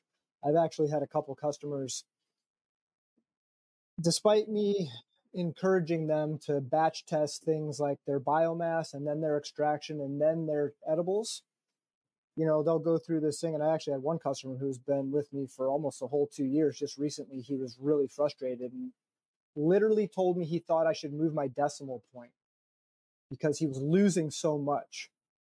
And I was like, I don't think so. I mean, What's the scientific technique for that? What is that called? Oh yeah, that's called lack of ethics. It's called dry labbing. Yeah. and I was like, because he was just so shocked at the amount of biomass he was processing and then the amount he was getting out. I was like, well, you're losing a ton somewhere. You have to figure out where that's at so that doesn't happen. I love what you're saying, George, because the point of product making is to make something that has a bunch of different factors to it, preferably safe and human consumable. And that requires you to know a little bit of chemistry to ensure that you are doing a full spectrum or getting everything out that you would like to get out in a both safe and human consumable way. And I'll touch on that a little bit later when I discuss some of the things that Center for Microanalytics is trying to teach at an entry level. Yeah, I totally agree with that. And also, from the business person's perspective, do you want to spend $5 per unit or 50 cents per unit to make it? And if you're throwing a bunch down the drain, then you're just increasing your per item product cost, and that's not sustainable. Right. And you bring up an interesting point of you could be buying your socks lid or whatever fancy methodology you're using, sonification for extraction, only to have the data tell you, yeah, that might not be the way to go. That might not be netting you the result. Like you think you're doing something fancier and you think it's all helping you out. It might be more complicated chemistry occurring during that process that isn't helping you maintain those compounds. I would say, or better yet, having an understanding of chemistry can help you to create better products. Yeah, it's surprising how many people that are doing this sort of work, not surprising that they don't have any chemistry background, but that they don't make an effort to get a little bit of an education on it to help them with their efforts, because this stuff's frustrating, man. And even for people like us that have been doing this our whole lives and went through school, and there's no hard and fast rules here, especially when you're this early in the development of an industry. It's a lot of lessons to be learned. There's a lot of texts out there. There's a lot of, online forums and things, which are great starting places for people to take a look at what's been done, what's been tried, maybe see what their initial results are. But again, the whole purpose of the scientific method is to test it multiple times and confirm. And, forums, to be honest, are not always tested multiple times. Some are, but the majority of them here, especially at the beginning of such a nascent industry and these new compounds we're seeing, there hasn't been replicated testing. And that's what I love, coming together, all of us as a group, as scientists, and discussing, hey, what are you finding? What are you finding? And let's see if we can replicate it. If not, let's figure out why not. That part. I like that. Yeah. So, okay. So right now, you guys can all test for all the common tryptamine alkaloids that we find. All the psilocybin, the psilocin, the baeocystin, the norbaeocystins. Now, I know George had mentioned to me there was a new panel or a new column. I think maybe it was a column product, something like that. Yeah, it's not super new, but it's relatively new. And you go ahead. Sorry, I didn't interrupt you. Yeah, so just the idea of, so what can you, with regards to psilocybin containing mushrooms, what all compounds do you guys have standards for? What are you testing for? Let's talk a little bit about where we're at with what you guys are doing. What can you really find out is in your mushrooms or is in your product? I would love to start here because I think what I will say will inform why I would like to start here. So while working at Hyphae Labs, we had one methodology, but while developing the Center for Microanalytics, which is the intro classes that we have been teaching both in Oakland and plan on teaching in Detroit, our goal is to focus on entry-level compounds for specifically educational purposes. Getting a whole panel of the 8 tryptamines to a person that's never seen a chromatogram before, it's just going to confuse the heck out of them. And so focusing on psilocybin and psilocin for psilocybin-containing mushrooms as an educational point is the goal of the Center for Mycoanalytics method. Furthermore, in that same method, we also look at adenosine and cordycepin if people do not choose to want to work with entheogenic mushrooms, if they want to use cordyceps instead. So that's the base level space that Center for Mycoanalytics' goal is to help people learn how to get an understanding of how these things are. So then you could do work with a larger company, George, Caleb, to get the more nuanced perspectives involved there. So that's kind of why I wanted to step in here first. Nice. I mostly pick my analytes based on demand. So I went with psilocin, psilocybin, and then norpsilocin, baocystin, and norbaocystin. I haven't had too many people ask for aruginacin or any of the other ones, so I just haven't invested into them. But if they did, I would. But those are the big five that I get asked about mostly. I would actually I know hyphae before they have the beta carbolines and stuff too. I think those are super interesting to look at as well. Yeah, we had 18, I think, compounds at the time that I left the company. And that being said, I think Caleb can pick up from here. Yeah. So we started off with the basic, compounds, the five, I guess you call it, the big five right now. The norpsilocin, psilocybin, psilocin, and has since kind of wanted to expand that. We run a pretty long method at Triptomics, more of a research and development method. We found that to get some of the separation needed, I'm sure we'll talk about this more in the discussion, but to get some of the separation of compounds on our HPLC system and really spread out and get some good clarity on what's present, we found many peaks were present, and starting to just go through and look at the UV spectra, look at how they absorb, UV light, and say, okay, what class of compounds is this? And then from there, looking in the literature, seeing, okay, this class of compound could be present. Let's go buy some standards for it. Let's see if this truly is that, compound of interest. And so we've spread into over 24 compounds now in mushrooms and other entheogens, and are trying to expand that all the time. We consider ourselves kind of at Triptomics a metabolomics company. So we're really after what is everything that's present. So when you buying your mass spec, who wants to give me a mass spec? Yeah, hey, anybody out there, any filthy rich land developer or real estate mogul, there is an opportunity here. You would be doing the Lord's work for sure. I am a mass spec guy through and through, and it breaks my heart every day to see HPLC, but it's what we have, and it is still a huge contribution, I think, to the community in terms of what Ian said, harm reduction. And so let's start there, and absolutely, if people are ready to advance and explore further, we're down for it. Yeah, so now how about waiting on a way to get a LCMS as well. A couple projects just sitting there just staring at me going, come on, man, let's do it. So how about this? How about going off of the theme of safety? Just like how to, first and foremost, this is going to net safer products. How about the adulterants? Do you have panels that are testing for synthetic, synthetic cheats, right? Like somebody's juicing up their product, or somebody's saying this is a mushroom chocolate bar, but there's actually really no mushrooms in it. Yeah, I've seen quite a few with 4-ACO, and I even have people making 4-ACO products on purpose. It's just both sides of the coin. But if you're going to tell someone what's in it, that's a different story. But there's definitely people knocking off, like Polka Dot has a lot of imitations that people will grab their artwork, make bars with 4-ACO, and then sell it on the street for like $1 cheaper than the ones they're selling in the shops and stuff like that. And 4-OH, less common. I had one situation where someone brought me some gummies and they're like, these things are super potent. We want to know what's in it. I looked for psilocin, psilocybin, muscimol, 4-ACO, 4-OH. I got nothing. And people were saying they were getting super high.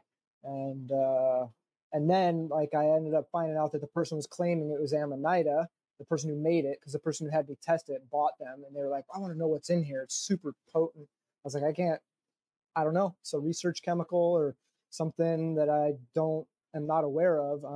Another thing that's super interesting, I don't know how far along people are with this. I don't know if Ian or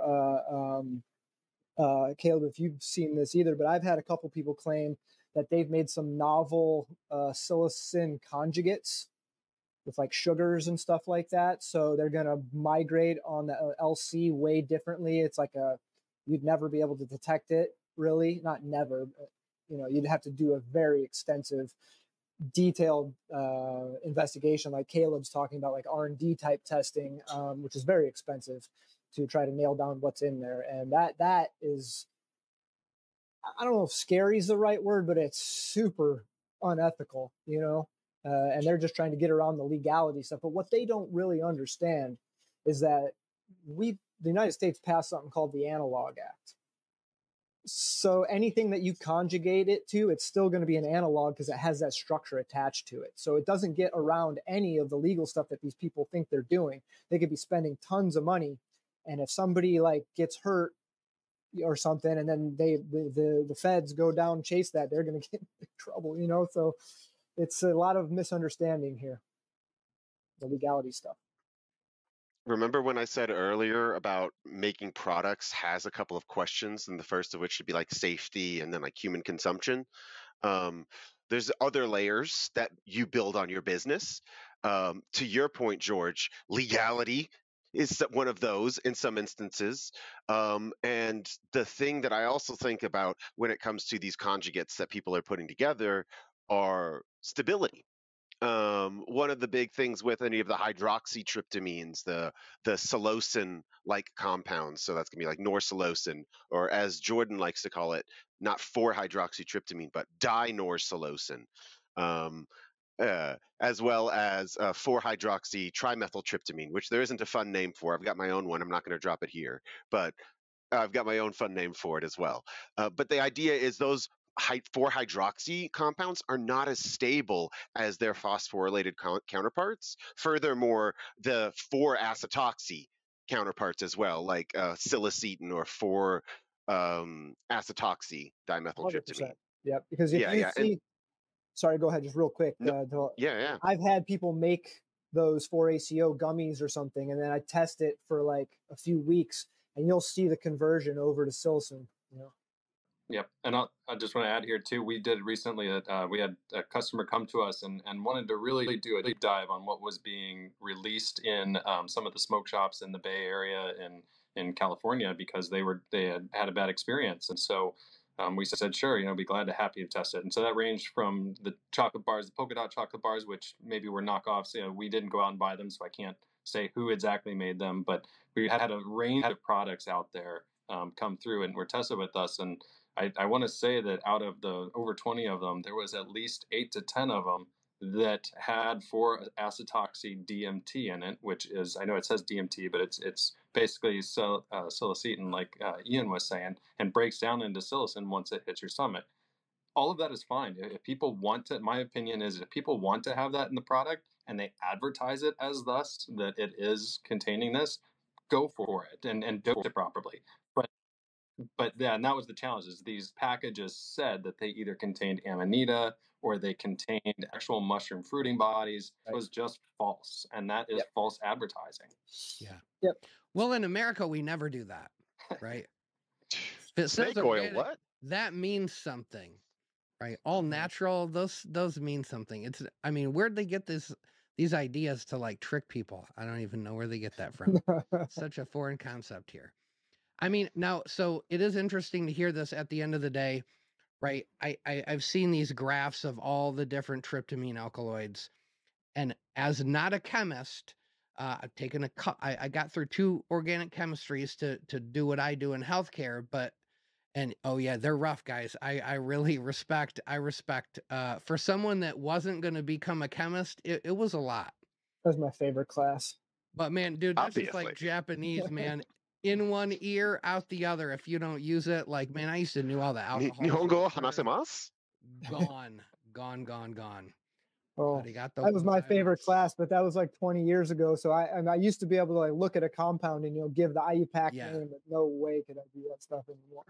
Yeah. So all I know is it seems like these tryptamines are kind of a spectrum that they can move around depending upon what's being acted upon, different chemical processes. And from what I'm hearing is psilocin, however you say it, seems Potato. to be like a stable-ish version of that. So you have these synthetics. It seems to it hits the gut, and you're saying it wants to dephosphorylate and become psilocin. Psilocybin. Yes, I thought you said psilocin. I just want to make sure that that's clear. Psilocybin, the 4-phosphoryl oxydimethyltryptamine, is the phosphorylated versions are the stabler compounds. And 4-acetoxy is more stable than psilocin. Um, However, it's important to note that there are unique chemical properties of both the acetoxy group as it is being processed by your body and the phosphate group as it is being processed by your body. And then furthermore, talking about aruginacin and 4-hydroxytrimethyltryptamine compared to psilocybin and psilocin, aruginacin does not cross the blood-brain barrier. Thus, it binds differently to serotonergic and other sometimes dopaminergic receptors. There was a paper that I believe came out at the end of 2023, 2022, that looked at specifically the cellular receptor binding profiles, a bunch of different ones of all of these psilocybin and psilocin analogs. So psilocybin doesn't bind to receptors, but psilocin does. And that makes it have a totally different effect, because if psilocybin doesn't necessarily have a physiological known effect, it has to be converted to psilocin first. But psilocin does have an effect, and then when converted, it also has an effect. Those are, again, two different experiences you should be aware of going in. Yeah, and it makes perfect sense as a biochemist because the phosphate is a big, large, sterically hindered molecule. It's not going to bind to the receptor. That acyl group is small enough to fit in there, but it's going to not bind the same as the psilocin, and then they're going to turn on the receptors at different affinities and stuff like that. And modulation, it's really interesting. I think I saw this paper, and it had a huge chart of like bonding affinity for all the I saw And this. I talked to Dr. Rick about this paper. It was very interesting. I mean, right, we're talking about what's in your stuff, and then there's a whole nother world of, and what is the stuff doing once it's in your body. Yeah. So I got a really good analogy here because when I was in graduate school, it's going on 18 years coming up when I graduated, we knew a certain amount about G protein coupled receptors and how they regulate different things, right? Well, last year I went to this conference and I met this professor at Stanford, and his research was on G protein coupled receptors, and he talked about like 6 or 7 additional binding sites that they've discovered in the last 20 years that modulate that. Like it's not just on or off; it's like tunable. And so I'm wondering. That's what we were talking about. Yes, a lot of receptors are like that. It conforms like different things. Yeah, it modulates baseline structure. Yeah, 100 things can hit that binding site, but each thing changes that protein structure, and then the way it's it drives different protein interactions with the receptor. And so there's a very good chance that the receptors that we are interested in could be modulated in a very subtle way by some of these other alkaloids that we don't know what they do. So we're in such an early stage here that based on what I've learned in my previous lives as a scientist and the more resources that have been, and guess how all that information came about with the legalization of cannabis, because cannabis functions through G protein coupled receptors. All those resources went in, and we've learned all this amazing stuff just by decriminalizing cannabis. So maybe we'll learn about the same kind of stuff with mushrooms. And now that we have that experience with cannabis behind us, we can, facilitate this stuff and learn even quicker in the mushroom space. I like that. All right, so I love that. This was great. I love it when we get so into something, I'm completely off my notes. Oh, I could talk for another 20 minutes off notes, but I feel you. I think we should stick to the notes. They're good notes. Yes. All right, so how about this? Let's get into sample prep. I think this is I could stay where we're at right now for a while. I like all this. But let's talk. I know a lot of my audience, right? they grow mushrooms. They're growing it for themselves for wellness. Maybe they're cultivators on a more serious level, and they're entering these cups, right? They want to see how their prize cultigen fares against everybody else's in the prize for potency.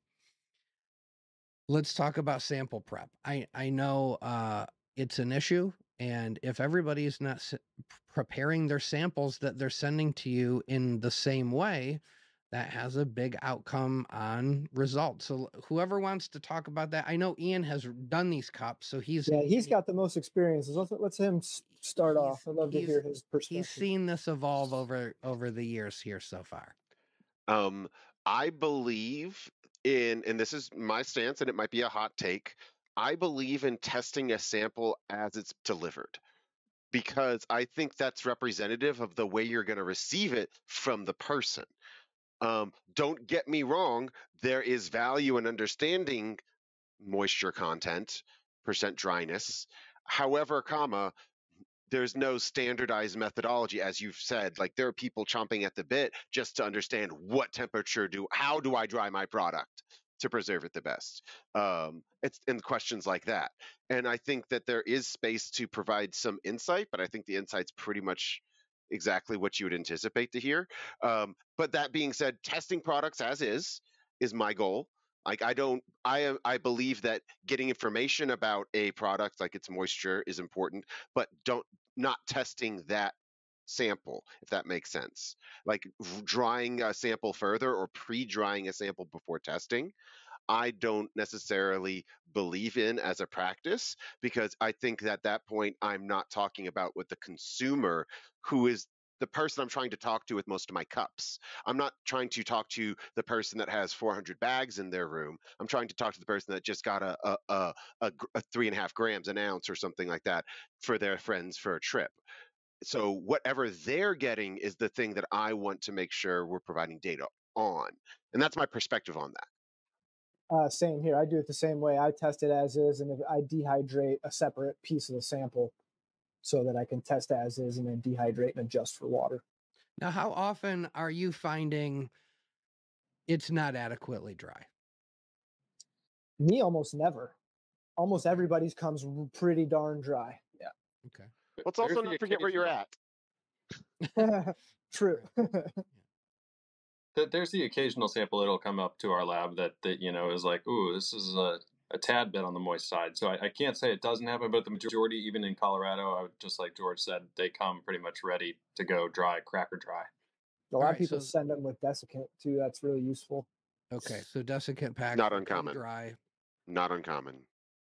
All right, so why do you think, because I heard that there was quite a bit of time at the Altitude Consulting did a cup in Denver, and they spent at the awards ceremony, I guess, a fair amount of time talking about sample prep, almost as if they felt that there was still a problem there. So if you guys are getting dry samples with desiccant packs, almost never, moist, where do you think the work still lies in receiving a quality sample? Like, what's going wrong? I think there needs to be representation. So again, if my goal is to be speaking to the consumer, person eating 3.5 to 5 grams, then that should be the sample mass I'm testing. If somebody just wants to hand me 100 milligrams of a sample and expect me to test it, it's like 100 milligrams in some fruits isn't even the cap. And so how can that be representative of the whole flush? I've done work looking at the potency of different mushrooms in different places within a single bin and seen variance. And so there's something to be said about representative sampling is, I think, the first thing, like making sure everybody is submitting something that is of that. Because I mean, somebody sends me a 5 gram fruit, which I've seen 15 gram fruits, and it's like, I can test the whole thing, and I'm going to test in replicates. Which is also helps me to get a little bit better understanding of what the range of that sample whatever submitted is. I think that those are good starting points that are allow for reproducibility. Again, that's, as Caleb said, the scientific method. The goal is reproducibility, which is why the Hyphae Cup reached out to Triptomics to try to parallelize analysis for the cup that we did in 2022. That's the big goal, is to be able to create reproducible, or at least within tolerance of 5% ranges of data, because that's what we would expect to see within a sample or better. I like that. Now, what I really like is this idea of, okay, cool. So let's say I need, I don't know, whatever a standard sample size for one of these cups is. What I'd say like 3.5 to 5 grams. Again, like what a person might consume in a sitting I is like what I that. would argue. It's what I would argue. Well, even if they only required, let's say they required half a gram. Okay. If I'm selling to somebody who's going to consume, let's say 2 to 4 or 2 to 5 grams, it would make sense for me to either send in that much and let you then homogenate, or I homogenate and send in a representative sample, like you're saying. That's an interesting point. I've never really thought about it from that perspective. I think if I was going to send something in, I would probably look for my craziest looking fruit, the one I wanted to put, all my chips on, and find the juiciest part of it and send you that little chunk. But like you're saying, the end game, I might be able to be playing some game for myself into, winning a cup, but it doesn't translate then to, is it representative of what somebody experiencing my fruit is going to have? It might be close, it might be way off. There's a couple things with that component there. So sending in the juiciest fruit or the best looking one, that's bag appeal. Let's be honest. That's how it looks. That's how great it looks. And there is a category for that. Those things do matter to people, and that's fine. But when it comes to analyzing the data and wanting to get data, what is representative of the entire lot of mushrooms that you've grown, you really need to actually grind up everything and send in the powder. Like that, the person making the products should really grind everything to a full powder before sending it into the lab. That way, if they don't like the lab's result or they question it, or potentially, they can send that powder, homogenized powder, off to somebody else and have them analyze that exact same sample. Otherwise, you're creating sampling bias, and that's a nonstop game of error that I'm sure George and Ian both have encountered, where people are like, oh no, this lab over here tested and it was this high, and this lab over here tested and it was this low.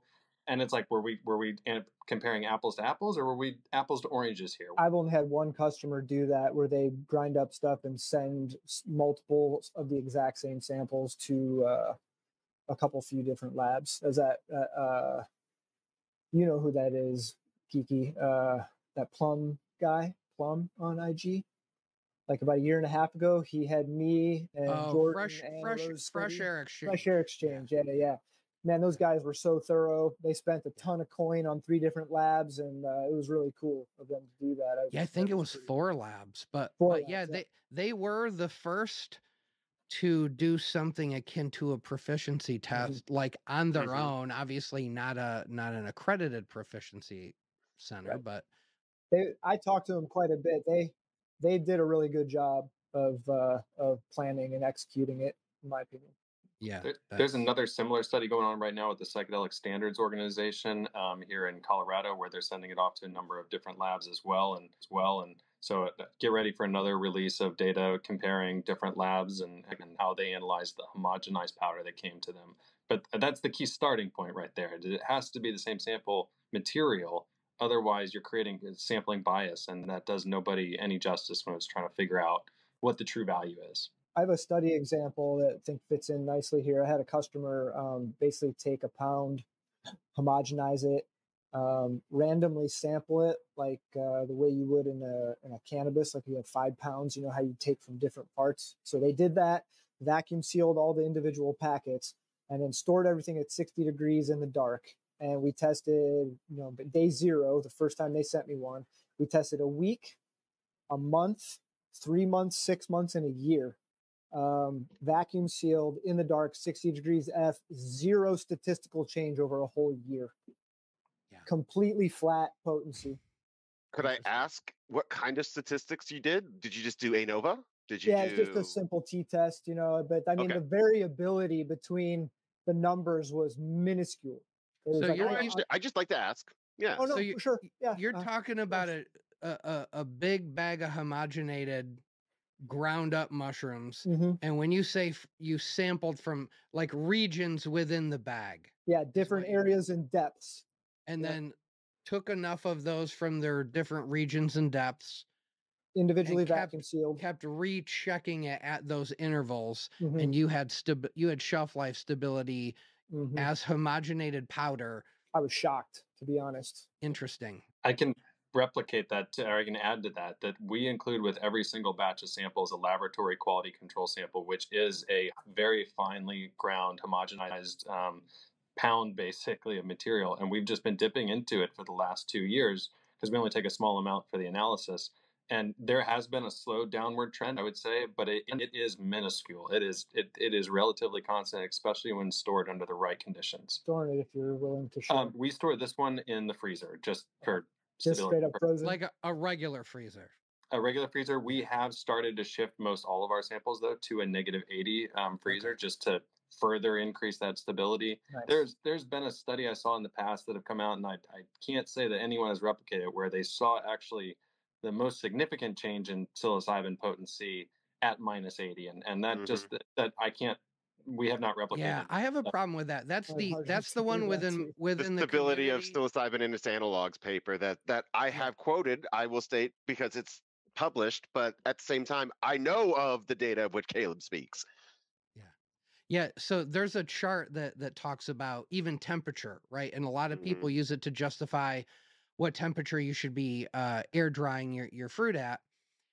And it's, a slow decline until it gets very hot, very like hotter than any dehydrator could ever get, and then you see a steep drop off. And yeah, they say the same thing about, don't freeze it, don't freeze it.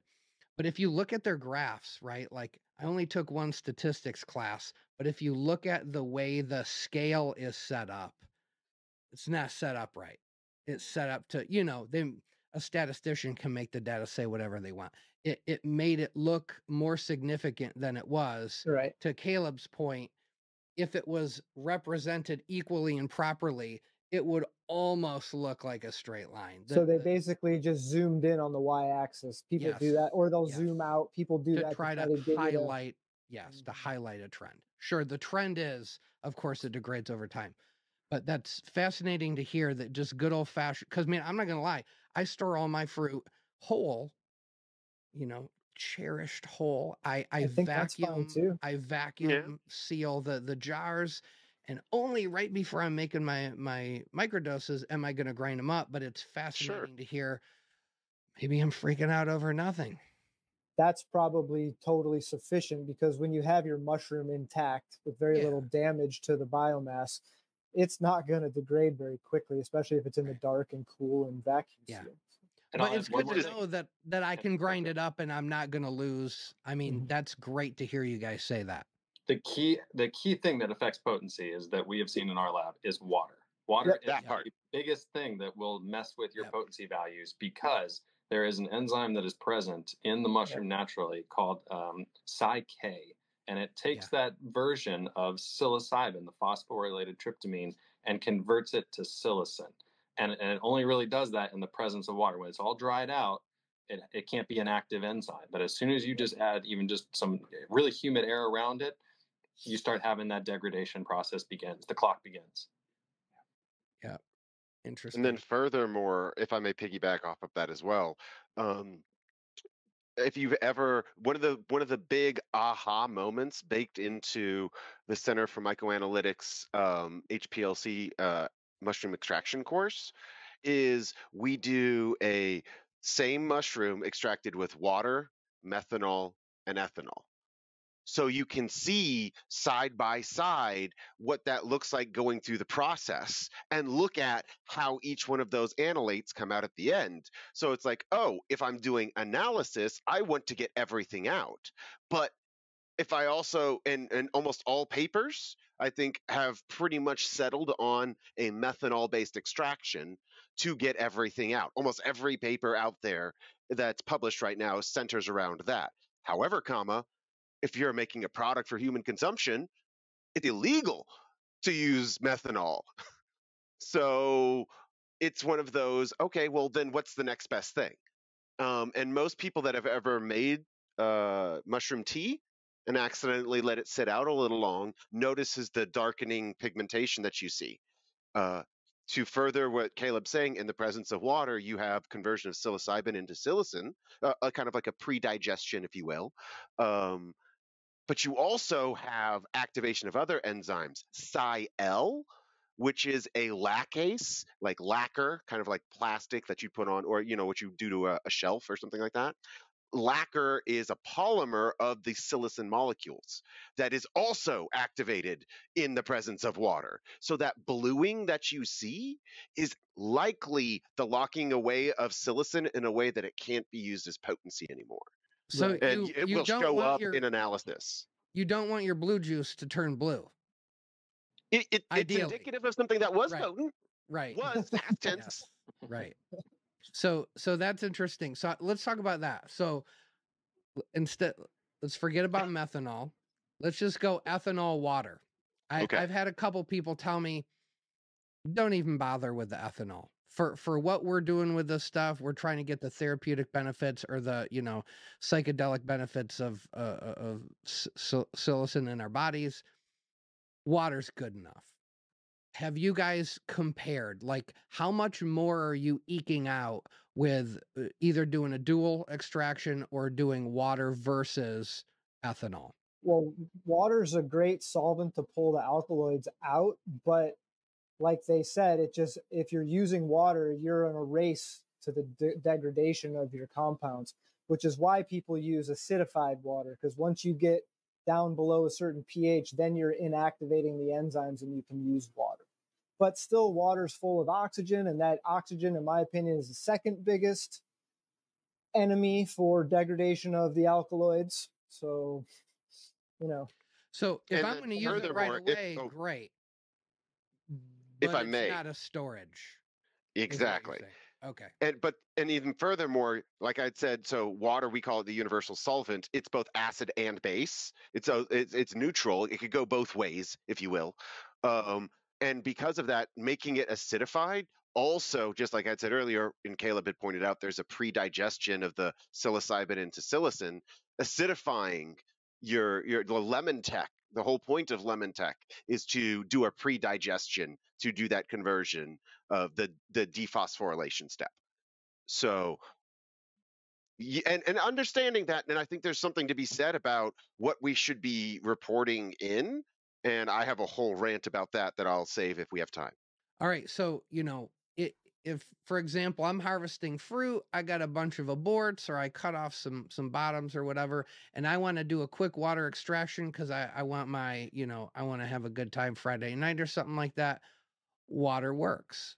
Long-term If you're doing it Friday night, right. I wouldn't tell you to do it Thursday night. Right. Long-term water doesn't work though.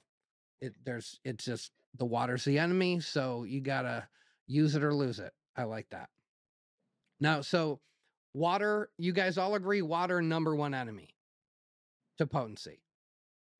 Number two one of the biggest ones. Yeah, definitely. Is oxygen number two? I think all of us are hesitant because we don't know for sure, right? Like we have these observations, but none of us have the data to solidly say yes. But I think for the most part, the non-scientist statement. Let's go for the hypothetical, the best guess. The hypothesis. I love asking scientists to guess. This is my favorite. And I'll always preface it's a hypothesis. That's what, based on the data we currently have, which water, I think all of us agree because we have data on it. We've done it. We've tried it and been like, this is not the way to go if we're trying to give back potency results that are meaningful to people. Heat is another big one in there too. Whether that competes with oxygen as number two, I don't know, but heat is another big one I want to say. Throwing light would be my other one, like specifically degradation, because again, dephosphorylation can occur strictly from sunlight. Mm-hmm. And then you add two together, and it might be synergistic. You never know, right? So it's like, just try to eliminate as many of them as possible. All right, so I think that's a perfect segue into if you're dehydrating fruit, what temperature are you dehydrating at to preserve active compounds? I've never grown mushrooms, so I don't have any idea. It's out of my Right. wheelhouse. Hypothetically, you're hypothetically growing mushrooms. How would you be drying them based on what you've observed? I'd probably treat it like cannabis, about 70 degrees, 65 to 70 degrees, 50% humidity or so, and just maybe a little drier. Okay. But that's a wild guess based on being a grower for a long time. I'm a big fan of lyophilization. I've seen some very interesting data on that. And again, it hasn't been necessarily replicated as much as I would like, but the data that I've seen so far from somebody who really took the fruit immediately into a lyophilizer, which lyophilization is the process of sublimating water out of, taking it right out of the mushrooms themselves and turning it into a gas form. That's been some really interesting data preserving the original material, the original compounds that you kind of want to hand off then or make into a product. And that to answer the question of temperature in that regard, I will give the number for you, Caleb, because that's exactly what I was going to say too. About -30 to -60 C. Right. All right. So I got That's a the question drying about that. temperature. Now, so freeze drying makes a lot of sense. If water's the enemy, that's just getting rid of water the quickest possible frickin' way. Mhm. Have you done any long-term studies? Like, how does freeze-dried fruit store long-term? Have you stored a freeze-dried fruit sample, tested it every 3 months for a year? Like, is it as shelf stable as just powdered air-dried fruit? I'm curious about that. I can't speak to that point. Okay. From what I've seen, so we had in our original QC powder that we started, and like I said at the beginning of this talk, is we have with every single batch of samples that we run not only quality control checks in terms of like spiked standards or spiked unknowns, but we also include a laboratory quality control, which is a bulk homogenized powder that we take a little bit out of and run. And so the very first kind of QC powder, quality control powder we had was done under dried conditions, like normal air dried, dehydrator conditions. The second round of QC powder we started to work with was lyophilized. And really, again, the same trend has been observed where it's relatively constant. It's not like one or the other was necessarily better. It just matters of what the moisture content that was left in the mushrooms at the term of storage. So that must mean that both of these, and it turns out the data is that our one QC powder has a moisture content or a moisture weight of less than 2%, and so does the lyophilized powder, less than 2%. Once the fruit's dry, they probably behave pretty much the same. But if you're going to get into, again, like we were talking about earlier, the most efficient and trying to preserve your potency, then ideally you want to get that water out as fast as possible. And there's probably a difference in if you could have identical cloned fruits that are the same potency, and you just do this, you would dehydrate one normal and do one freeze dry, and I bet you'd probably see a little bit of degradation of alkaloids in the slow dried one compared to the fast dried one. That is logical, but again, you have to have someone do it side by side. And how do you have two fruits that are wet and identical to dry out? So, but there's probably ways around that and figuring out whether or not one is better than the other. But well, if you have enough samples, you could. Yeah. Statistically, you could increase your probability, but enough data points, yeah. Who's going to do that? Like 1,000 tests, and then you go, yeah, we're pretty confident now. There's people out there. Yeah, it's just whether or not it hits public. Yeah. Right. Yeah. Yeah. Exactly. Now, so okay, let's get into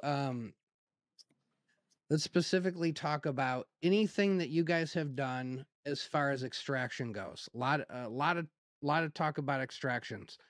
I've been trying to get somebody on talk about extractions for a while now. It's been a little bit of cat and mouse, but a lot of people are interested in this because a lot of people are realizing, who wants to eat a mushroom? Nobody wants to eat a dried mushroom. They want to eat a chocolate bar. They want to eat a gummy. They want to eat a pixie stick. They want a funner end product, or they want a chocolate bar that breaks off into their microdose, something like that. And the biomass makes some people nauseous. Yeah, and the chitin, it doesn't sit well with a lot of people, especially heroic doses. So have you guys done any testing for clients as far as extraction methodology? Is it as stable when you extract it? if you take it out of its matrix and you isolate it through whatever means, is it harder to maintain shelf stability with a purely extracted product? Depends on what matrix it's in and how it's stored. Yeah, yeah. If it's like pure compound, like pure psilocin, it's gonna degrade fast. You know, if you get to that point, like if you get to the pure powder, pure psilocybin, if you put it in an amber vial, it'll probably be stable on a shelf for a significant amount of time. Most of the extracts I was seeing when I was testing at Hyphae were very much brown sugar like powders or um, waxy substances. But I've also observed as of late products coming out that look like the early days of cannabis shatter. I've seen so many different sample types. I had no idea mushroom extract could be so diverse. I've seen things like you said from like people calling it the goo, and it's just this gooey thing that you have to. It's a pain in the ass. And then there's drier ones, like you said. There's full on like if you had like a cannabis rosin that's kind of hard at room temperature. I've seen them like that. And I have one customer that is doing some really amazing stuff. He is washing his extracts and then homogenizing them, and they're this really fine powder. And they're some of the most potent extracts I've seen. So there's some people out there doing some interesting stuff. But most of the people are early in their journey of figuring out how to do this in a sustainable way, because a lot of these extracts that come with any moisture in them, they're just going to degrade. And I would just add to that you know, I'm sure these guys have seen maybe something different. If it's a true mushroom extract that's come in, it looks very much similar to like the early days of cannabis, where it was something that was not refined necessarily in terms of color or potency wise. The max potency I've seen on a true mushroom extract that's been really tried to be lyophilized and purified and everything was topping out around 6-7%. That's been the highest I've seen come through our laboratory, and you know, well over 50 to 100 of them. So it's a tough bar to set. The majority on average, I would say, sit closer to actually like 2-3%. That's what I'm seeing mostly. And that's going through either water and ethanol extraction, reduce it down, freeze dry it, and then test. That's the sample you're talking about. Different types of people are producing things differently. While I'm not privy to speak to specific methodologies, I can point to specific people who are leading the pack. I think that there are, in the sense of like producing things that are I've not seen before. It's like I don't know exactly what they're doing, but they have a skill set. I mean, most of them are cannabis extractors. These are the people that have been like making diamonds for years. And now they're learning how to approach these newer compounds, which are smaller and have their own, yeah, their own uniqueness to them. Interesting. And at the end of the day, I'm sitting back here going, all right, so all that for 3% versus, you know, what's the end game here? I've tested not a 3% biomass. Yeah. Right. Mm-hmm. Mm-hmm. I feel like that's a game worth playing right there. No extra work, no fancy chemistry. Like, yes. And we talk a lot. So I just started a Facebook group and we're talking a lot about, man, a lot of these cultivators are trying to make them look pretty, right? Like Caleb said, they're going for a bag appeal. It's not as sexy to go, I want to start testing this stuff for potency. And how do you know? You can't just look at these things. So you got to do a lot of HPLC testing. You got to be rigorous. You have to be methodical. And most people are going anecdotal on this one. They're just, you know, they're maybe testing it here and there. And there's also a kind of a conundrum here, because, you know, most people, they're thinking bag appeal, I want a big, beautiful mushroom. Well, we're finding out that when these mushrooms are laid down in the button, like almost all of the alkaloids are already there. So as it grows, it becomes less % dry weight. So there's got to be some size of the mushroom that's ideal, right? I don't know what it is. I believe Caleb did some looking into ages. You guys at Triptomics did a little bit of looking into that. I have my own insights as well, specifically about it. But furthermore, to George's point, there is definitely a point where psilocybin or alkaloid production ceases at some point between pin and spore drop. Yeah. That it just plateaus, but biomass can keep going up. Oh yeah. I will state, when we were talking about the 3% mushrooms I've seen, they were literally looking like little toes, like little pinky toes, like, and they were so blue they were black, kind of a thing. This is where I hope replication of science comes in. We've explored some genetics though that continue to keep increasing throughout. That I have seen exactly what Ian and George have described, where the potency doesn't change or it's better when the fruit is small. But we have actually seen fruit that are more potent as they develop along. And it was actually to the point of post-spore sporulation. So the spores have already dropped, and that's when it reached maximum potency. Now, that was not for every single mushroom type variety, but for this specific type of variety, Penis envy, is where we noticed this unique trend. And so I think there's a genetic component here that you can't just make a universal blanket statement. To go off of that, I've grown Casper, and it grows. I mean, it's one of the slowest things I've ever grown. And it is also one of the spiciest. And it is obvious just in like how I've harvested it that you think it's done and it's not done and it's not done and it's not done and it's not done. And you're going on 2 months, and then all of a sudden it gets crazy, like almost black, really, really deep blue. And I was sitting there going, oh, that thing was still going. I mean, it was going that long. And then you harvest that tub, and it's fascinating because you'll cut one and it'll just we call it blue on break, like almost instantly.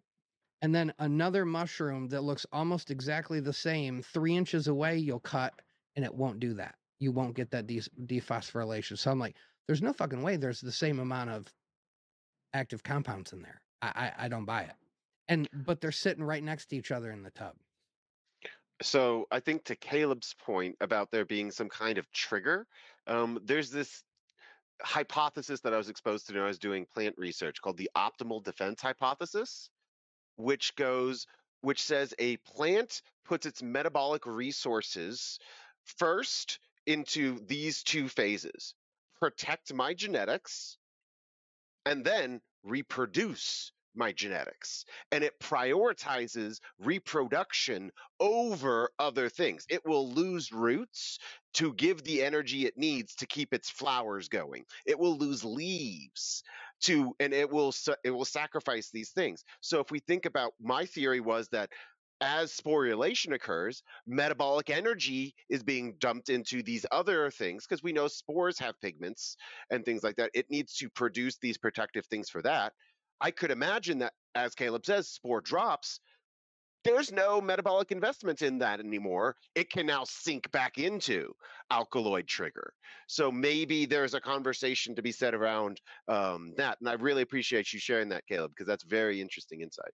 And to your point about the metabolic energy, we did some unique, with the metabolomics work we've done, we've looked into the adenosine content, and adenosine is part of what makes ATP. It's what gives energy to life. And so we looked at the ATP, basically this building block to ATP, and noticed that there was a significant amount of ATP or adenosine present right when there was just as it was kind of a primordia. It was a small mushroom that was just getting ready to go. And then that decreased over time. So the energy content actually got lower as it went into sporulation, and post-sporulation, of course, there was very little adenosine content. So to like Ian's point, it's getting ready, it's getting charged up, it's getting built up to reproduce and then get ready to die. Think about when we eat a big meal, how all that blood goes to our stomach. There's in nature, this is very common, where the organism redirects resources to deal with a certain issue. You guys got my head going now about all this stuff, because I'm sitting here just thinking, like, the other thing. So Caleb said it dies, but if I take a little pin, or I take a piece of tissue and I put it on a petri dish, it goes back into mycelium. The fruit becomes the organism again. Hyphal growth come off of that, and I can even have fruit where if I have a crazy, really, really high humidity bag, like too high humidity, not enough FAE, I mean, the mycelium will grow again right off the top of the caps. I just had a bag. I neglected to do that. So that goes to what Ian's hypothesis of, it gets done with the spore drop and then goes, oh, well, let's go back to being mycelium again. And let's go back to doing what we do. I could take a cauliflower floret and recreate a plant from that with just hormones. And so that's something that I think mushrooms are unique in the sense that, plant cells can be teased back into different states, vegetative states versus reproductive states. And I have a theory that that's true of mushrooms as well. I mean, everybody that like get their prize fruit, they cut to the middle, they do their transfer, and that's their clone, and they do that over and over.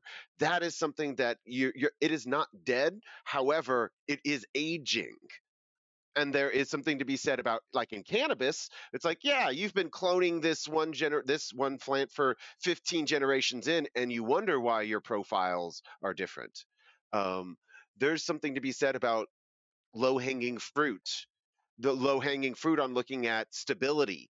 I mean, heck, there are some LCs that you can get that is out of the LC or out of the spore drop, you're going to get 5 different varieties: a gold cap, an albino, a blob, all out of the same piece. I mean, out of the same LC or spore print. So I think that there's something to be said for really recognizing genetic stability as something that we're looking for in the future as well. And there's also, going back to what Ian said about the 2 primary directives of the plant, maintain itself and reproduce. Once these things go through a reproductive event, they're like, maybe I'll just start protecting myself again. And they try to regrow or, put out new mycelium for the fungi, or, put out some new shoots from the base of the root for a plant, Interesting. When they can't run away, they come up with remarkable ways to survive. I mean, for all we know, we think about things separately in plants. Like we look at let's say the potato plant. It's a nightshade. It flowers, but we don't eat the flower. We eat the root tuber, which is vegetative reproduction. So it has 2 strategies: sexual reproduction and asexual reproduction. Maybe that's what the mushroom is doing too. The fruiting body itself is a tuber-like compound that we're literally taking and cloning, just like you get an eye from a potato, but at the same time, it also doubles as a means of sexual reproduction as well. Maybe it's just a genius strategy that we haven't figured out yet. Bro, yes. So check this out. I'm trying to cultivate Psilocybe zapticorum. So I got a culture going. I did a whole bunch of plate work. Did you read the publication on it? Oh yeah, and I was there when Jordan presented it down in Mexico. It's awesome. So I get a nice culture going, and 3 months down the road, I get a big, huge in vitro pin. So of course I go, cool, I'm gonna chop that up. I'm gonna put that on another plate. Let's just keep this thing going. Let's see what that can do. And now when I take that transfer of in vitro pin tissue, that will fruit off of that tissue in a month. Almost, I mean, almost to the day. And I know this for a fact now because I've sent this out to other people within a 3-day window. I've sent it out and I'll message them going, hey, according to my records, this thing should be pinning, and they'll send me a photo. Oh yeah, bro, it fucking pinned. Here it is. Look, here's the picture. So what you're saying is probably right, because now you go from the mycelium can pop a pin out in 3 months for whatever reason it cycles 3 months. But when I have a little piece of clone tissue, now it's only a month. So now this theory for all that degraded tissue. Is that a different mycelium coming off of that? Like you're saying, well, it's got the same genetic. It's a dikaryotic tissue, as compared to spores, which are monokaryotic. So again, we have asexual reproduction in the fruiting body itself, and sexual reproduction in the spores. Yeah. But man, I don't know. Something, things can happen. This mycelium's complicated. I've worked monocultures that I'm convinced there's just a single dikaryon. It'll stay symmetrical and perfect for 14 transfers, and then out of nowhere it'll sector. Out of nowhere. Why to do that? I don't know. Anyway, Well, I hear you. growth is Yes, cell division. Growth is cell division. Yes. Always remember that. True. I'm with you, but I'm also like, I think there might be some other stuff we don't know what's going on. I agree. There's a lot of stuff we don't know. Yes, two nuclei, two haploid nuclei, only sexually reproducing in the basidia. Yes, yes, yes. But man, the mycelium's fascinating. It's just throw my mutation in there for good measure, that's right? like, and what are the factors that can increase the odds of that? That's, is chopping a fruit up or having a deer trample it and move it 5 feet in another direction. Does that trigger different enzymatic Or a bear activity? chomp I it. don't know. Or Yes. some stupid monkey. Yes. Well, we know in plants there's a lot of really subtle, highly specific plant microbe and plant insect interactions that Yes. trigger things. The thing that actually got me interested in going to graduate school and studying plant biochemistry and plant physiology is my last year at Indiana University in a plant physiology class. And he gave us a paper on one of the very first, so this is like 1998, one of the very first reports ever of a plant signaling a predatory wasp to come and attack a pathogen insect that was chewing on its leaf. And I read that and I was like, this is the coolest thing I've ever heard. So it's highly probable that fungi can do those sort of complicated interactions with the environment as well. I mean, Paul Stamets already told me. I already know. He already said they're smarter than, we realize. So well, yeah, that mycelium, it senses when people or anything walks on it, and the experiments they did with reorganizing the subway in Tokyo or whatever it was. I mean, that shit just, how do you even begin to wrap your mind around what that thing's doing? The thing that I think is the most powerful and the most interesting, specifically when it pertains to plants and fungi, I always think of them as the original biochemists. Like, they've been doing this shit far longer than we have. And practically everything we do in biochemistry, we learned to do because, there's an enzyme that does that. Well, there's got to be a way to do it now. So that's kind of the process. Like, this opium exists. So it's like, well, we should be able to recreate it. It's like, I mean, we have a whole signaling system inside us called the endocannabinoid system because of THC. They discovered that because of THC, So, and then they found out there's endocannabinoids, right? Don't get me started on this. I'll do the elevator pitch for this. Screw the stoned ape hypothesis. Okay. Let's talk about the truffled vole hypothesis. Okay. So post dinosaur meteor impact, if you can imagine, one of the only common ancestors of all mammals was a vole, a ground nest mole-like creature, and it ate those things that were available: roots, truffles. Truffles are rich in this thing called anandamide, which is the endocannabinoid that we have in our bodies. The primary one, anandamide, yep. And the endocannabinoid system is integral to homeostasis. It's one of the things that I argue allows mammals to be able to adapt to such many different environments and ecosystems, is because of its ability to regulate its internal temperatures in these meaningful ways. The endocannabinoid system is ancient. That's what I'm saying. Yeah, you're saying, and that was like the one surviving land species, correct? Yeah. Theoretically, and that's the most common ancestor of all mammals. Yes. Yes. That is fascinating. And that's by William Padilla Brown. He's the person that proposed that idea, and I just gave it the name. Nice. And I still purport it. Well, now I know why he's on that truffle kick. He's trying to get back. He's going way back. Yeah. Primal. I like it. Primal. I like it. That's really interesting. Yeah, man. I never thought tubers and truffles were gonna hit the conversation tonight, but I like it. All right, so let's do this.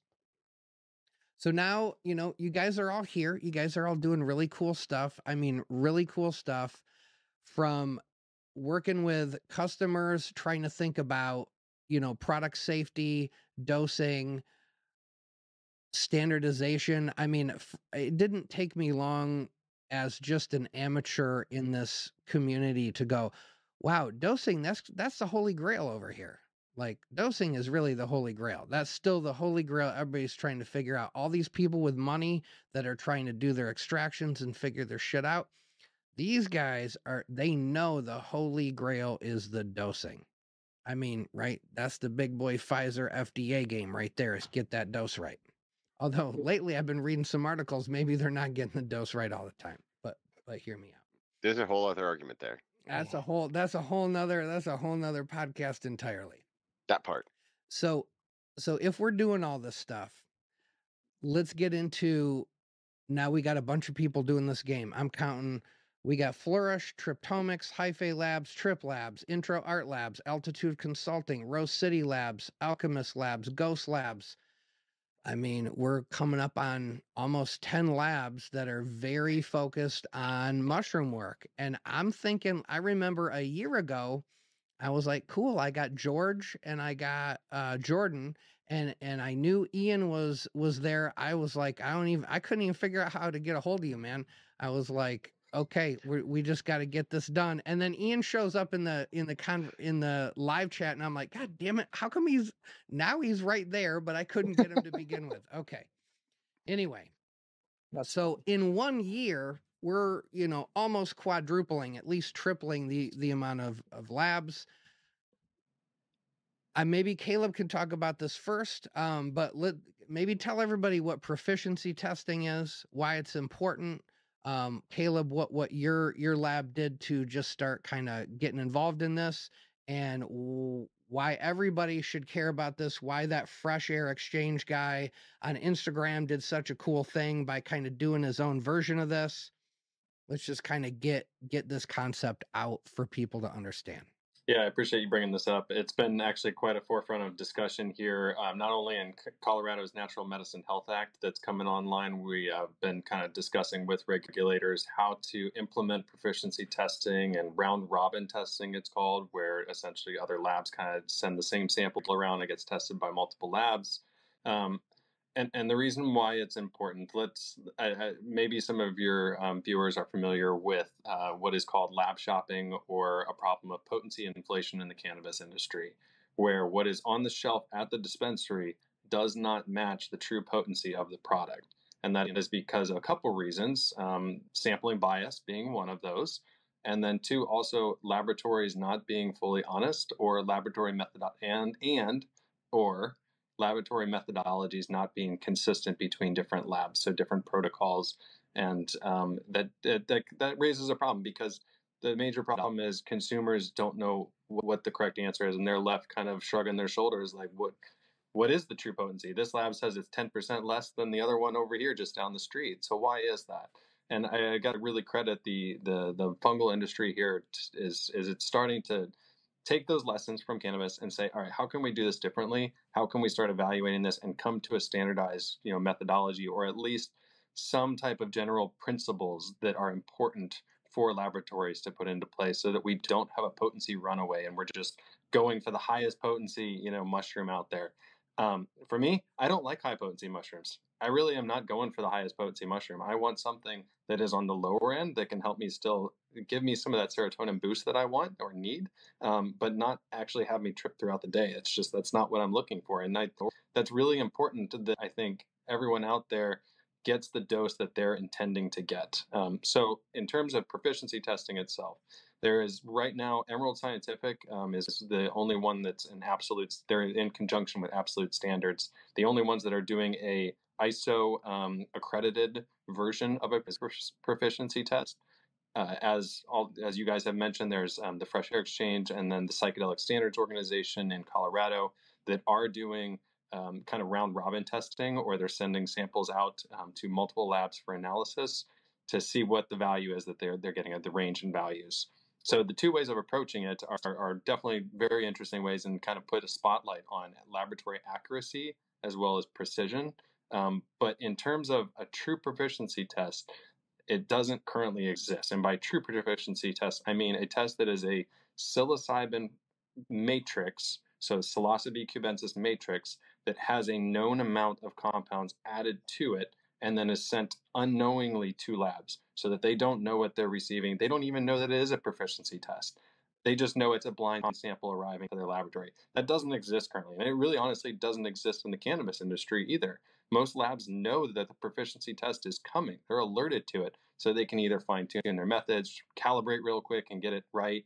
Pull Bill off that machine, guys. Yeah. We already know what Bill's here for. I mean, these are real strategies, man. It's not just a new sort of, maybe have one regulation or no regulate. I mean, I've seen full on FDA labs do this kind of stuff. Oh yeah. You know what I mean? Where they bring in the best crew to do this. Yeah, it's I mean, I get it, but I work in healthcare, and Jaco comes around and to make sure everybody is being a good healthcare boy and girl, and it's supposed to be random. We're not supposed to know when they show up. We know almost to the afternoon when they show up. Yep. It's literally you get an email in the morning. Welcome, Jaco. It's almost like what they say for. Yeah, it's bullshit. And then, I mean, I worked at a hospital in Los Angeles where we had we were doing the SASH thing for med passes. So you didn't get bugged when you were passing medication and, reduced med errors, stuff like that. And Jaco loved it. Like oohed and ahhed over it. Thought this was the most coolest thing they ever saw. And then a week after they were gone, I had been off for a week and I came back and I put my sash on, and like literally within 5 minutes, one of my coworkers goes, "What are you wearing that for?" Jaco's gone. And I just sat back going, man, like nobody fucking gets what the point of this is. The whole point of that governing body is to improve the quality of healthcare. Are we fucking doing that or are we not doing that? There are some lessons you cannot teach people. Yeah. They can only be learned. Yes. So true. Oh, but don't worry. They have a 30-minute common sense training that we go through. They believe it's teachable. I don't. I agree. Well, I mean, you're a myco guy. Your audience are myco people. How long did it take you to get your contamination to a reasonable place? Like, you gotta learn aseptic technique. I can tell you what it means to be clean, but the only way you're gonna get there is by doing it. Yep. Can't talk about it. Got to be about it. Yep. And all that stuff's not fun. Yeah. Or like George was talking to me about, man, if you're every morning, you got to calibrate your shit.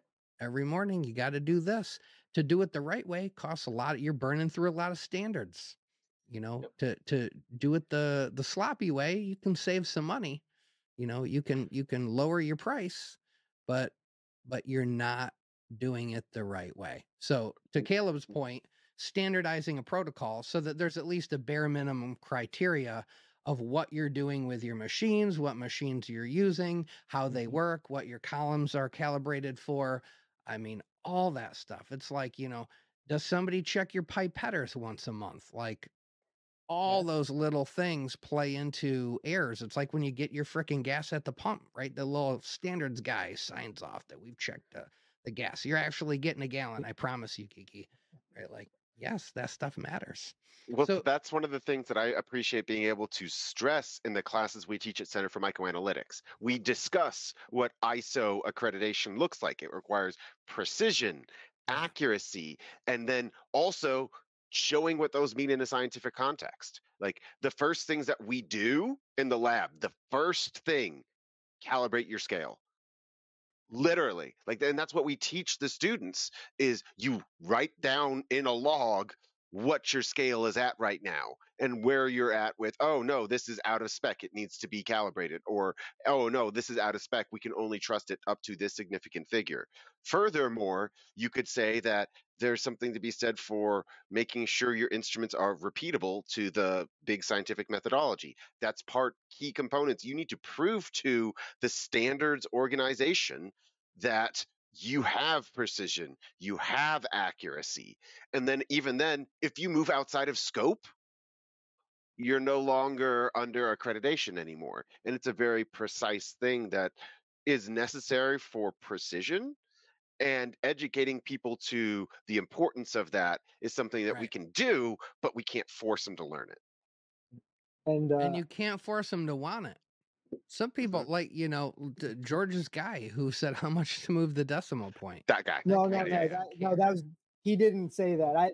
That was a different guy that offered to pay me to change my. Yeah, so that guy, that guy. Yeah, that guy. So I've had a couple of things like that recently. It's been pretty lame. But I want to touch on something that Caleb said earlier, because we're talking about standardization, and we buy these standards, certified reference materials, and we use them, but they also are subject to degradation and stuff like that. So Caleb's talking about having this big pool of biomass that it's an internal. Like, I doubt he reports that to his customers, but it's an internal control so that they can track over a long period of time, spanning multiple lots of CRM standards, which you can normalize and find all this stuff, like how it's like a second check and balance, and really good labs are going to do that to themselves, because then you're not just relying on one source of truth being the CRMs, because sometimes they might make a mistake too, right? Or very infrequently that's going to happen. But what can happen is if you store your CRMs for periods of time, they can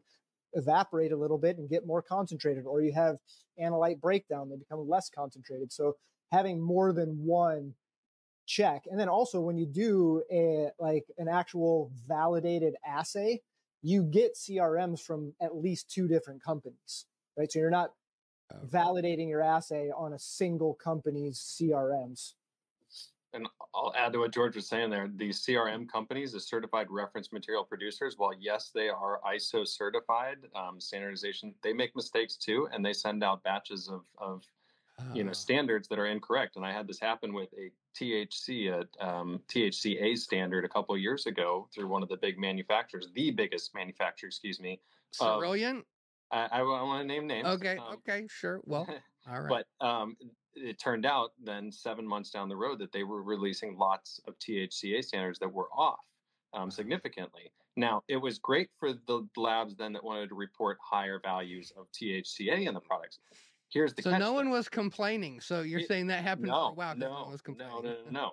Those guys were not complaining. So the dispensary shells were not complaining. Yeah. It turns out this was during the hemp era boom as well. The hemp guys, of course, are going to complain because they're okay, and that implies a legal implication to it. Right. So it is these guys make mistakes, and double checking with different lots of standards, like George said, different manufacturers of standards, as well as having your own internal checks as a lab, are all good measures to do, and things as consumers should look for when they're saying, hey, how does this lab handle my sample when it comes in? Just looking for that ISO 17025. I love ISO. ISO is great. I would recommend it, of course. It's not the only thing that a consumer should be looking for, though. That part. It's not. It's just like you were talking earlier, Geeky, about organic being a label. Right. ISO is very similar. Things that are high quality have ISO typically, but ISO is not a guaranteed sign of high quality. Right. Man, that makes me think. So in the ER, a common story for an overdose. Let's say take a heroin overdose. It's either I couldn't get it from my usual guy, so I got it from a different guy. And whoops, thought I knew what I was getting, and I didn't. The other one, the worst one, the one I feel terrible about, is when the dealer is getting from a different place, but not telling his buyers that. And he has no clue what he just bought and what he's now selling. And, I keep somebody from dying, and they were dead. They came in dead. We revived them, but it's exactly what you're saying. You think you're buying from, we're 99.99% pure standards. I'm paying top dollar for the best standards. And yet everybody can make mistakes. This is the checks and the double checks. And George is talking about how Caleb's using another internal control that he can track over time and use that as a gauge against some of these things to see if things get squirrely and look weird. Yeah, I've been doing that too for about a year and a half. This is a level, like the common person, we don't know this. We don't know we didn't know there were 4 layers of checks and balances, and calibration, and when does your standards expire, and what's your open time look like, and is it evaporating, and all these things that you guys are methodically doing and taking very seriously, being rigorous scientists. and we're just going, how cheap's that test again? $100, dude, $100, $100. Are you kidding me? I need to get 40 tests. I think a good tip for, potential customers of ours, all of ours, is that, or people out there looking for a lab, if you contact a lab and they're not willing to be very open with you about your questions, I mean, obviously they're not going to be calling us like, how do you do your extraction? But if they have questions and they're trying to figure stuff out and the lab is not answering your questions or not like making you feel comfortable about sending in your samples and spending money, try a different lab. I mean, because to me, it's the most important thing that I do is like, I go out of my way to, let everybody know. It's like, I'll answer almost any question that you ask. I'm going to hide very little from my customers because I want them to feel, comfortable with what I'm doing and trust me. And it's a big thing when you're a scientist, you really, all you have is your ethics and your integrity, right? Like, Yes. the scientist knows if they're fudging stuff or cutting corners and things like that. But like, if you took your career and your science seriously, that shit will eat you alive. Like if I did that and I went home, I wouldn't be able to sleep. I would feel so bad. And I'm not going to do that to myself, I guess, out of selfishness, because I want to be happy and healthy and not go to bed stressed. But I take this very seriously, and I know it's not cheap, and I try to give people the best value that I can. And I would be willing to bet that these two here do the exact same thing. Yeah. Like Ian said earlier, we are in the business of harm reduction. Yes, we are a business. All three of us are business people, and that's what we have a lab to operate. We have overhead we have to pay. We have people we want to employ. There's ISO organizations. There's standards. Yeah, if we were killing it, we'd all have our LCMSs. Absolutely. If I was rolling in the dough, I would be like, charging $500 a test for LCMS stuff. But one it's day, a grind. hey, it's a grind. Patience.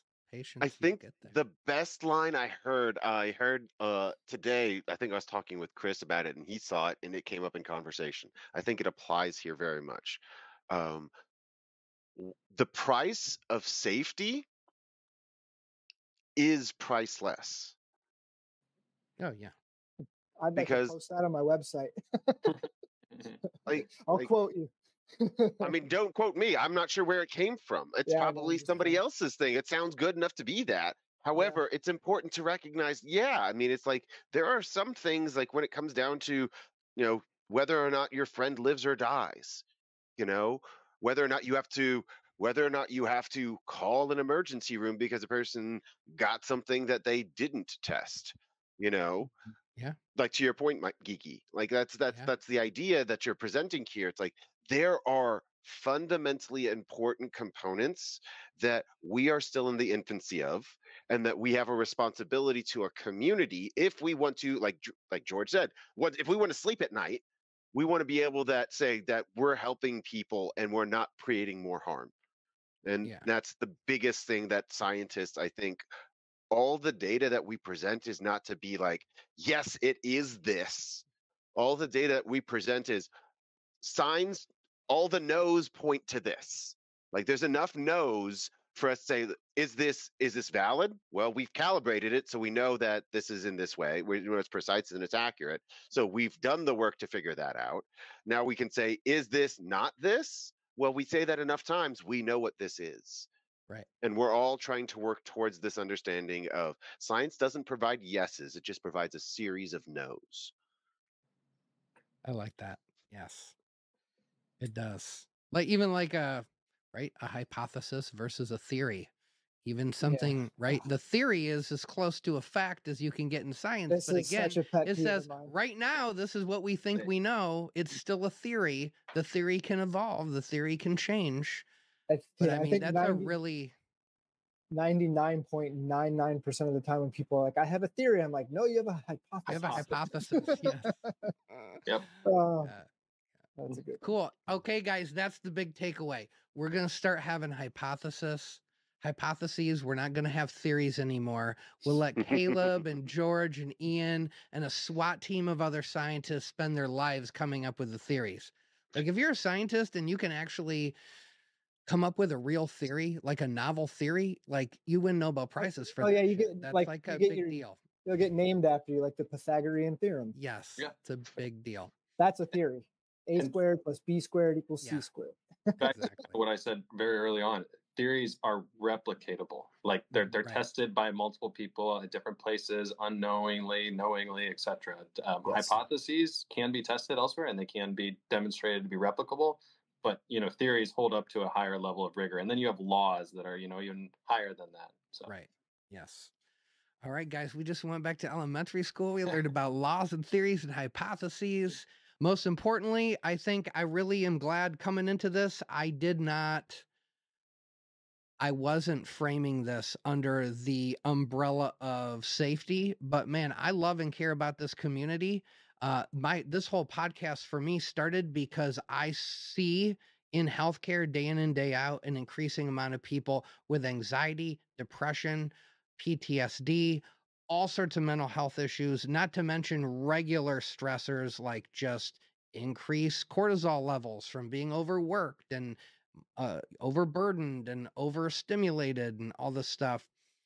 And psilocybin was doing a lot for my mental health. And I said, I bet there's hundreds, if not hundreds of thousands of people who are going to go, yeah, I want to try this, but I don't want to get it from that guy at the rave or wherever, especially in the age of fentanyl overdoses.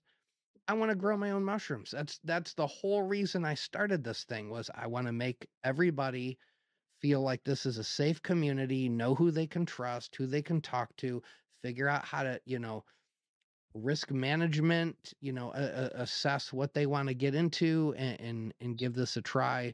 And you guys are playing an absolutely crucial role in a time when China's making whatever you want, go on Alibaba. They're not just making your flow hoods, guys. You go, Yeah. hey, I want psilocybin, but I don't want psilocybin, if you know what I mean.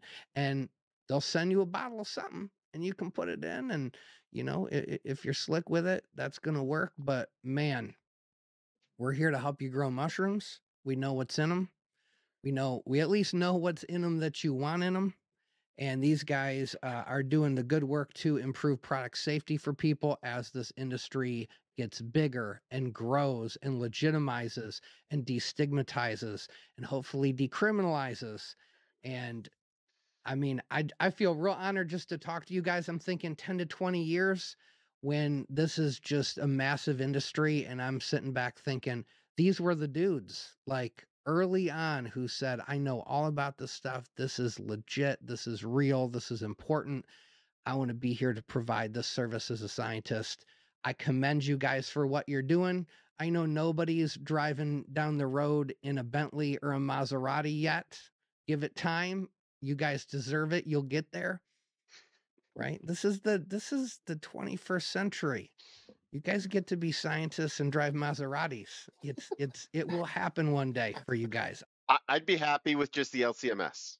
Yeah, I was gonna say. about to say that. I was like, just give me the LCMS. I don't want the Maserati. There you Yeah, go. give me a Honda Civic and an LCMS. That's what I was thinking. Well, you probably need a couple Maseratis before you can get the LCMS. But yes, yeah, I don't know. Probably Yeah, depends on actually- the Maserati It Yeah, you depends might on the need- Maserati, but That's true. and the LCMS. Yeah. Yes. I appreciate you, MycoGeeky. Thank you for giving the platform to talk about this and bringing data to the masses. We get stuck in our little laboratories, and it's hard to break out of those molds. So thank you for taking this time and bringing that to the masses. My pleasure. I'm just glad you guys could find the time and we could roundtable it. I really wanted to do the roundtable, so it was a little bit of effort to pull it together. I'm glad we did it. Now, you guys, everybody watching, you guys watched the first episode with George and Jordan. You get to understand kind of functionally what HPLC is on just a basic scientific level. You watch this episode, you now understand why it matters, what these guys are doing. You kind of got a taste of even how it's going to play a role in the future. Like all these guys are saying, right? If you don't have a standard for it and you don't know what's in there, you need that big fancy mass spec to see all your peaks and to start figuring out all the goodies that we don't even know about. Is there a goodie in there that's playing a role and we don't even know what it is? Furthermore, I really feel like there's something to be said about equalizing a process that's standard across the board. Like if we're not processing the same sample, like Caleb said, if we're not processing them in similar ways, like if what if I use a basified water as compared to an acidified water? That's going to have a different psilocybin to psilocin conversion ratio, and that's going to affect the analysis. And I think in the end, we need to be deciding about what form we're describing these things to people so they know how to dose themselves in. Like I said, psilocybin's not active. Is it worthwhile reporting in, total alkaloids? Is it worthwhile reporting in psilocybin equivalency? Is it worthwhile reporting in psilocin equivalency? Like, there's a whole other podcast to talk about in that. Yeah, And we'll I do it. know we definitely left a lot of stuff on the table to talk about, I was thinking. So It's an ongoing conversation. Yes. And the thing is, you guys can talk. I know you guys have completely dumbed all this down, even for me. There's people that it's going to take them a year and they're going to rewatch these two podcasts 14 times.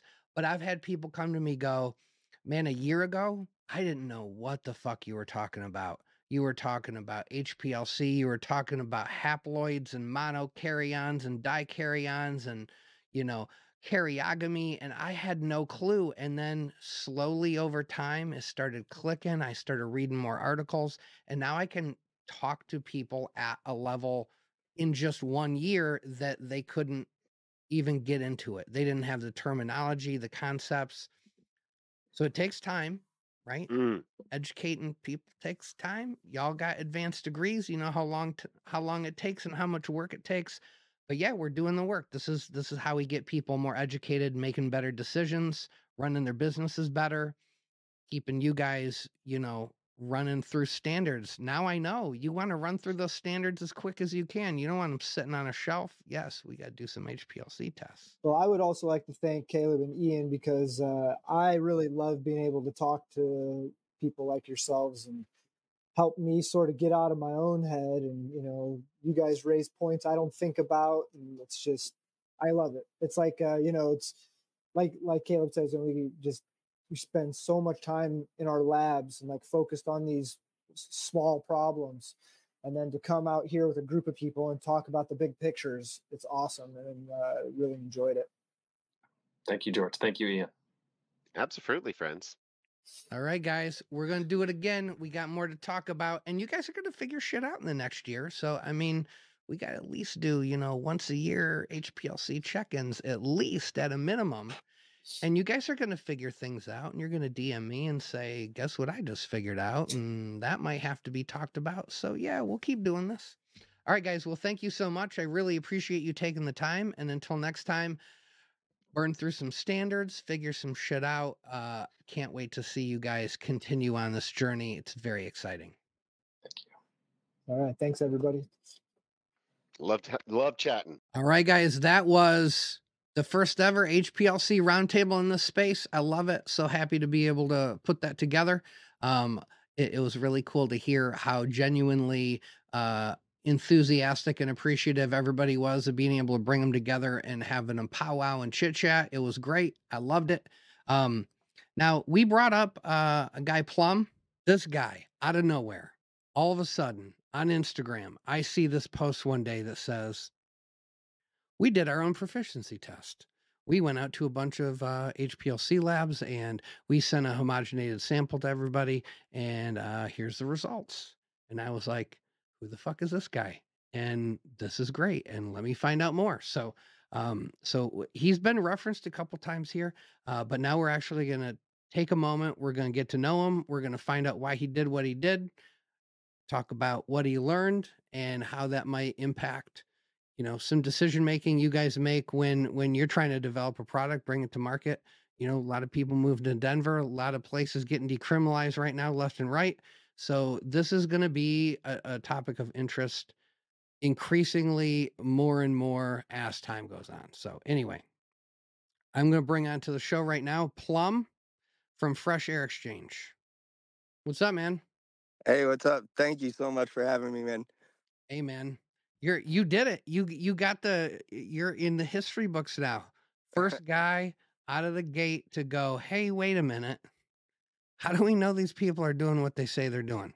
I love it. I Yeah, think it's thank wonderful. you for recognizing, man, because a lot of the times it feels almost like talking to a brick wall. Well, sometimes you are. Yeah. So, I mean, dude, when I'm working at the lab, all I'm doing all day is talking to a brick wall. Right. But Yeah. that's okay. That's okay. It's better when it's a real brick wall versus when you're talking to a person and it feels like you're talking to a brick wall.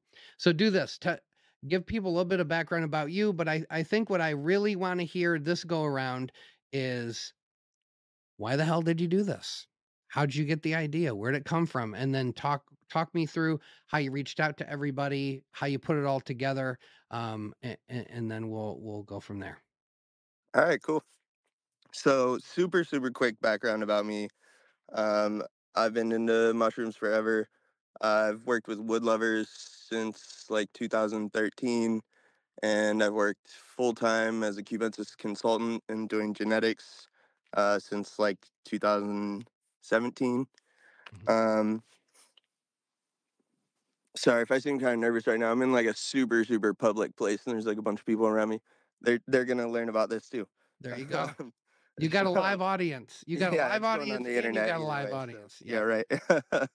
Okay, so yeah, so I was definitely involved in the cannabis industry, in the medical and traditional markets, and it was kind of the same thing with testing. Like anybody who um, wanted to know where the best product was or thought they had the best product, was getting involved in potency testing pretty early on.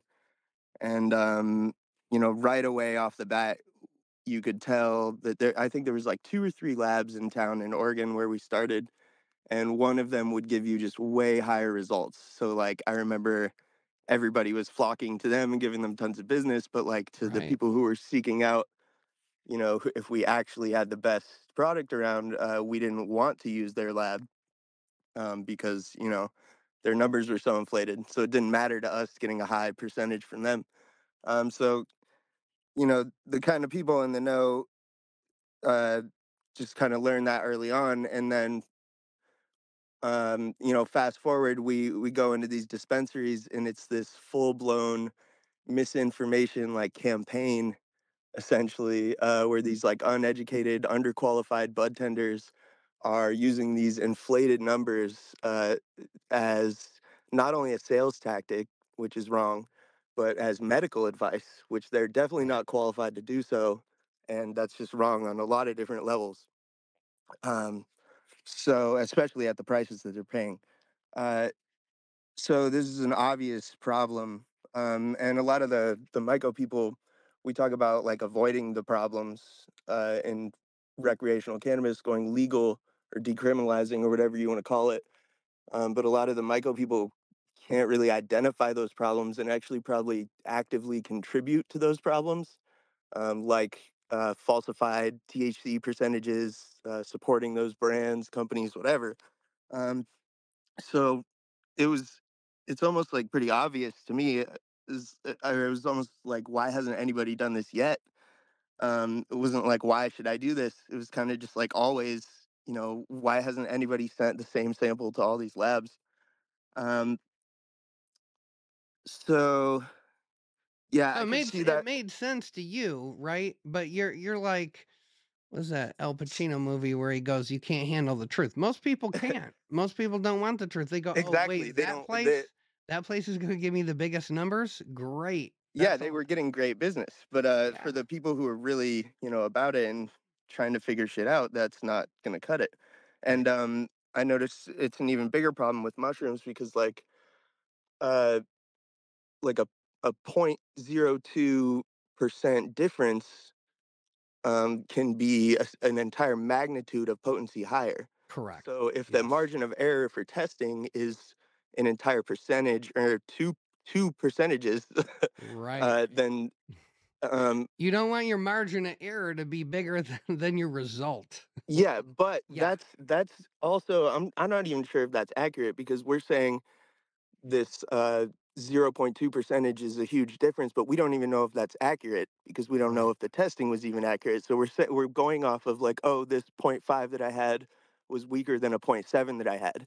But like Right. we don't even know if that point 0.5 and that point 0.7 are accurate to begin with. So like Right. we basically don't know what the fuck we're talking about. Yep. And to Um even begin to know what we're talking about, we gotta be doing a lot of HPLC testing yeah, and and testing that we trust. even with the Yeah. most accurate numbers, they're going to affect each person differently. So Right. that's what the cannabis industry, I should say, but like even like the bud tenders who are using this misinformation, or even the consumers, um, it's sorry, I lost my train of thought here. I'm like shuffling around in the back of this car. You're good. Um, You're good. As long as you're not in the trunk of a car, I mean, I'm I'm comfortable. in my own car. We're good. Okay, good. Um, yeah, sorry, I forget where I was Yeah, going with that. you're talking about the bud tenders, just using inaccurate information callously, recklessly. They don't even care, giving out medical advice based on numbers that are just known to be inaccurate.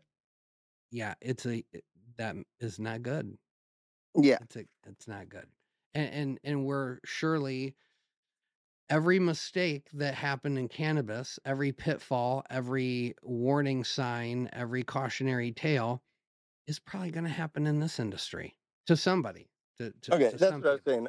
Yeah, So even with the most accurate numbers possible, they're still going to affect each person differently. So even if right, you have, for a fact it's 25% THC, or for a fact it's point 0.5 psilocybin, that's going to affect right, you differently than it's going to affect me, right, differently than it's going to affect everybody. So for them to be saying like, oh, this product, this cannabis has an uplifting effect, a sativa high, or like this right. has a indica sedating effect, like that's absolutely not true. And with mushrooms, like I said, the effects that they're saying, like, oh, this one's kind of mellow, this one's not, like that could be complete, uh, I'm with the you. effects are going to be more detrimental to somebody's day or mood or psyche than getting the wrong dose of cannabis. Like getting the wrong dose of mushrooms is actually uh, could be more harmful Right. than healing.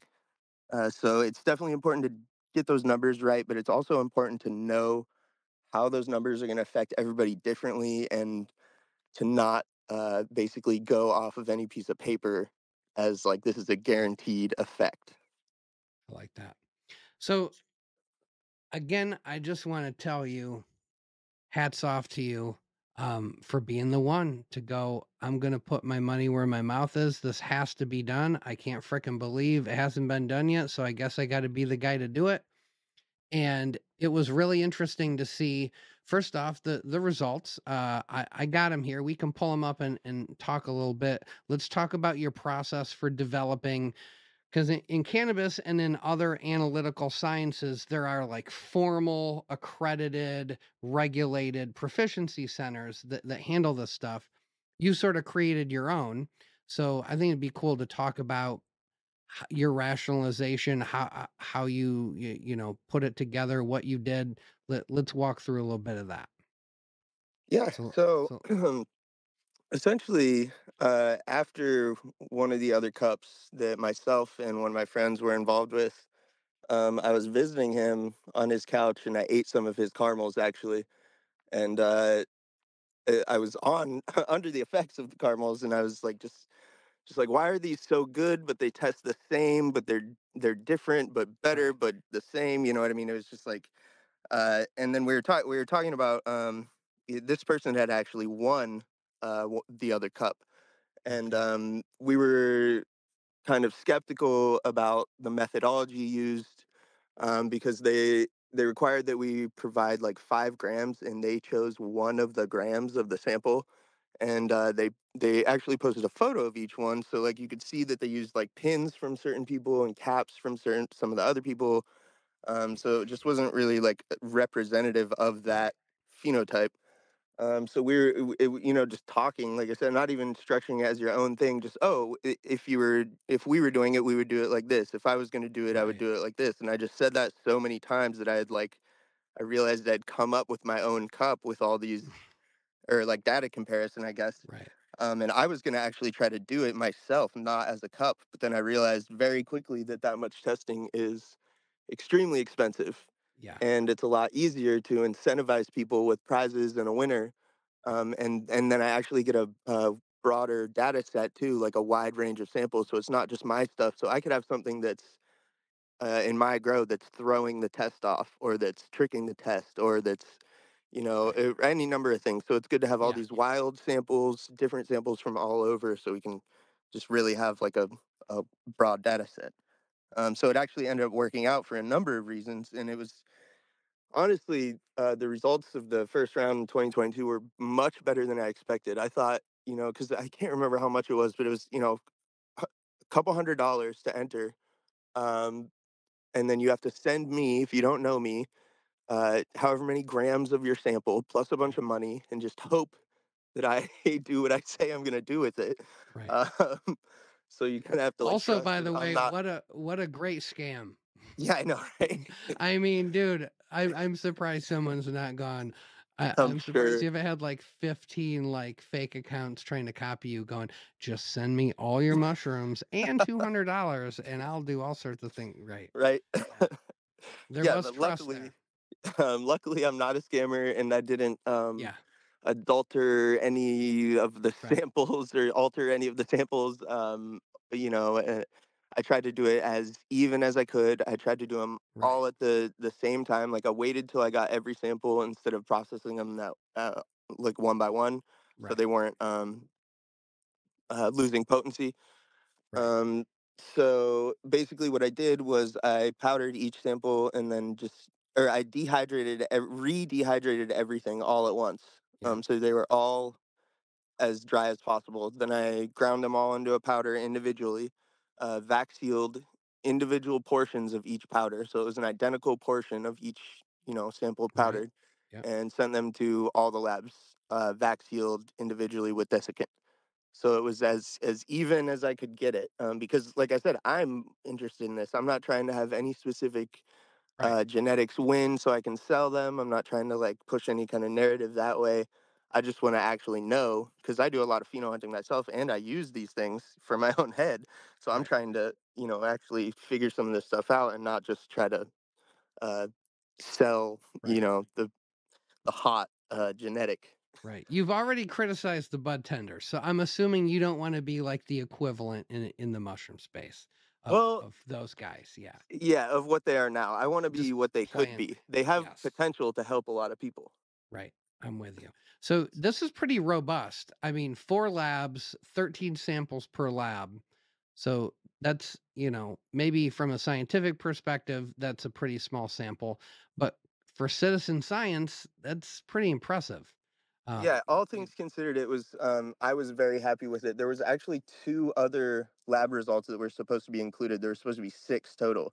So we okay. only got four back. Like I said, I thought we were going to get none of the results back, or like nobody was going to mail in samples, or they were going to get lost in the mail, or any number of things. So Right. like I was actually very surprised and extremely I happy love how about how this first skeptical round. you were about your entire process, and yet then it all worked out. That's great. So now you said there were 6 labs.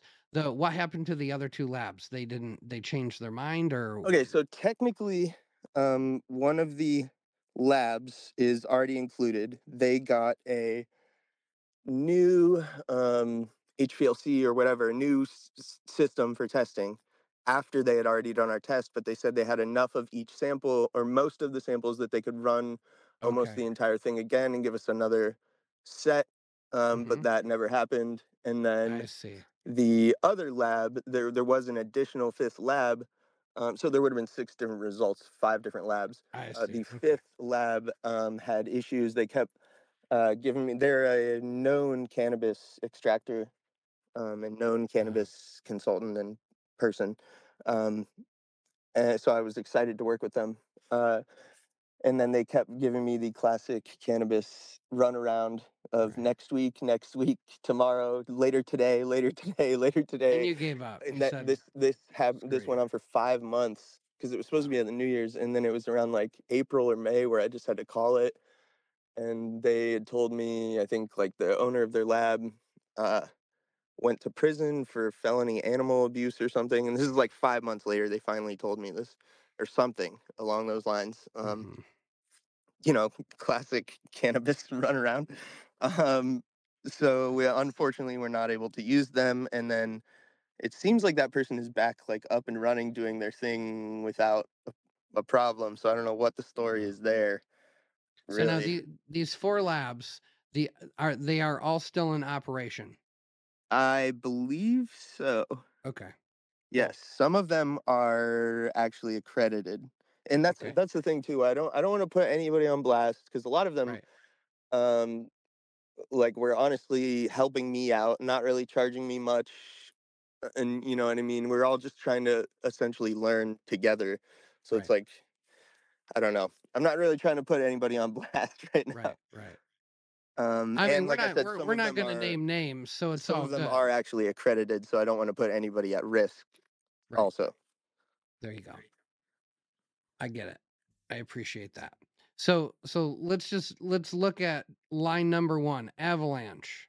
You got lab 2, 3, and 4 looking pretty close. yeah, I mean, lab 2 and 4 might as well be the same damn lab. yeah, they were almost identical. So now my initial thought, and now as I'm just scanning down, lab 2 and 4 are frequently very close. My thought on that is they're running the same protocol and they're being a good little lab in the same way as the other one. So that would be my assumption of why those numbers are so close. Yes, and also I believe one of them used to be employed by the The other other one. in There you some go. Likely shape the or same form. Yeah, protocol. Okay, so that makes total sense. But that's good information to have, right? If you like lab 2 and a guy that used to work at lab 2 now is running lab 4, great. If lab 2's busy, you got lab 4. Same difference. I like that it. and I've also heard that even at the same lab, having two different people run the exact same thing on the same equipment in the same lab, you can have different results. So to have them Yeah, man. across town getting the same thing, that's actually, I would say, leaning more towards accurate. I like that. That's like one of my favorite restaurants in LA is this place. It's a Thai place called Wat Dong Moon Lek. And if you go there the night that the grandpa's working there, it's the best food you've ever had in your entire life. And if it's the other guy, it's like every other shitty Not so Thai much. place. Yep. So I get it. Yeah, the cook in the kitchen matters Yeah, for sure. Do you got a lab rat running the machine, or do you got the guy with a PhD running the machine? exactly. It's gonna be a difference. Definitely Yeah, gonna be a difference. Um, and then you got lab 1. I mean, I'm sure there's plenty of unscrupulous motherfuckers who would love to hire lab 1. exactly. Although they're also then kind of hit or miss because then you look at like Yeti X Melmac and they're not quite as high, but overall they seem to their protocol favors better numbers for sure. Yeah, So now this sample that I pulled is this. You have done this once, right? You've done a 2022 run of yeah, this. And then you are organizing another one, but it has not happened yet. yeah. It Okay. is currently postponed. I had to move unexpectedly, so Okay. I'm gonna wait until to see where I end up. That makes total sense. So and I'm going to tell you this right now. I'm not going to say that I'm a naysayer or a hater of these cups, but I am definitely the guy going, what are we accomplishing with these cups? I don't, Right? not a lot yet, is my honest to God take. This at least, this is almost like a HPLC cup. This is like who's right. Like we're learning more about the lab than we are necessarily about the fruit sometimes. So this Exactly. is That kind of was the cool. goal. It's just a little something extra. And boy, man, for $200, I get my sample tested at 4 labs. Yeah, That's a I can't steal, remember the man. actual price of the first round. I think it was like three or maybe Oh, 350. okay. So And then I that's kind think of for that about same price is what we were trying to do the next round. But we're gonna okay. have twice as many labs plus the uh, Oh wow. two Okay. at-home methods as well. I like that. So this is good because I and we just talked to the guys, right? From a year ago when I had Jordan and George on to now, there are more labs. There are Yeah. just more labs, and that's only going to keep growing. And I imagine you're going to have way more of those unscrupulous cannabis HPLC labs meandering and making their way over here because everybody's revenues are down over in that space. And Hmm. everybody sees what's going on over here, and they've run those businesses in cannabis. And now all they got to do is go, it's not weed anymore. Now it's Yep. shrooms. Okay, easy peasy. Let's do this. So I think that you did this is a really important point for everybody watching to understand that there will be labs that don't give a shit. They Yeah. just don't. And they will be popular labs. They will be You'll see popular their labs. sticker on every package. Yeah. Because who doesn't, right? I mean, who wants to say they got a mediocre potency product? They don't want to Uh, say that. That's another issue that I couldn't really highlight with the data was even with the most accurate labs or inaccurate labs or whatever, um, in the cannabis industry, I know for a fact that you can go into these labs, a good lab or a bad lab, and you can slip them as low as even $100 and get whatever paperwork you want for whatever product. Pass on mold, pass Well, on. that's bad. That's bad labs. Yeah. That's Well, not a I good mean, lab. I know what you're I mean saying. You mean they capability seem like they wise. should be good. Yeah. I mean skill set wise. Right. Yeah. Like So some that's of them not science couldn't be anymore. accurate if they tried. Some of them are up to nefarious things, but they Right. could be accurate if they tried. So things to look out for. Accreditation. Like, are you trying, how transparent are you? How many internal control sets do you have? All the different way, we just talked to the guys and they're like, yeah, standards, if you use them right away, great. If they sit on the shelf for a while, how do you know when they're not, are they evaporating? Then they're condensing. They're not quite the same anymore. There's like all these factors that go into trying to be really accurate, and all the effort that goes into being very accurate costs money. But like you're saying, most people are motivated for a high number. So there's no motivation for these guys to be super, super accurate. They don't, Yep. they don't care. So now I don't feel that way about any of the guys I had on tonight. I do want to say that their scientific rigor is obvious, and some stories that we didn't even get into that I heard that, for non-disclosure reasons, they couldn't get into in any detail. I can tell you right now, some of these guys are eating thousands of dollars in standards and repeating tests just because they want to make sure they're right about something. Yeah. That's good though. That's That's who awesome. you want. That's That's who what it's you gonna want. take, you know. Yes. Because like you're saying, you're going, I'm breeding cubes, I'm isolating, I'm trying to, instead of breeding for morphology, you're breeding for psilocybin content, whether it's increasing the potency of a strain or it's just getting a consistency of potency for a strain. And the only way you know that is by having data that you can trust. So you were very motivated. You want to find out who's really doing it. And so I commend you for that. I think that's pretty great. Now, I pulled this up. So we kind of went over this. Now, it's interesting. I didn't know this about you, that you are a wood lover fan.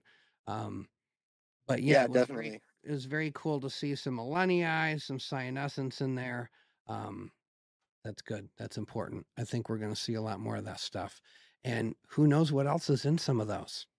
Yeah, that was Some what I'm beta really glucans, interested in too is the yeah. secondary. Sorry, what was that? I was like, are there beta glucans in there? What else is in there? Yeah, exactly. There could And be a whole other set of stuff that's playing a role in the entourage effect, that's affecting the pharmacology of it all. Once it hits your body, once it crosses the blood-brain barrier, there's all sorts of other things we just don't have any clue about yet. so to me that's why testing would be really important, or Yeah. accurate testing would be really important. Yep. It's not about the number of something that I'm going to eat or somebody's going to eat. It's about a starting point for genetic Yep. project Yep. that's going to Yep. be generations and generations down the line. And that testing is Right. just going to save me several generations and a lot of time and money. Because if I Yeah. start at a better starting point that's got 0.001 biocystin, then Right. that's going to be better than not. To try to Agreed. get those and the other ones into detectable and extractable amounts that could end Yep. up benefiting a lot of people and having other applications that we don't even think about. I've been hearing a lot about pain relief in mushrooms too. Yep. I'm definitely interested in That a couple of those right now. that's looking like that might be it's pain reduction because it's got an anti-inflammatory property to it. And yeah, there's a study. Michael Mamas talks about this one all the time. It's this study on Natalensis. Now, Yeah, what I've been chopping it up with folks about recently is this: if you pull that paper up and you go in their materials and methods section, because my first thought was, where'd they get this Natalensis culture and where are these guys from? Well, they were South African researchers. And did they go to the Natal coast and source their own, Natalensis? Did they hire a mycologist to confirm that this is actually Natalensis? Did they do ITS against the holotype? They none of that. They bought yeah, it from an online spore company. yeah, And so they might have a cubensis. We exactly. don't Yeah, know. So that's my first thought. if that's true, then it's actually on one level you get to go, yeah, you guys suck. Thank you for figuring stuff out. Maybe figure out the right species. That would also be great. If you're going to develop a natural product, if you're going to say something about a species, make sure you get your species right. But more importantly, if that's an lenses culture that is the same one we're running, um, it might be a cube. It might be a gnat. It might be an isolation of a gnat. It might be an isolation of a cube. And then if we can prove that that actually was a cubensis culture, then the question is, are all cubes anti-inflammatory in nature, or are certain isolations that we've developed within our community have more of that property than others? Because if we can find out that Shakti is more anti-inflammatory in nature than albino riptide, now we have useful information. This goes back to your whole, I have a dream that bud tenders can actually be, helpful. Yes, And that's where that information comes from. definitely. So And this is all there's a Johns Hopkins study with Rusty White cubensis isolation. I don't know if you saw that, of having anti-inflammatory properties.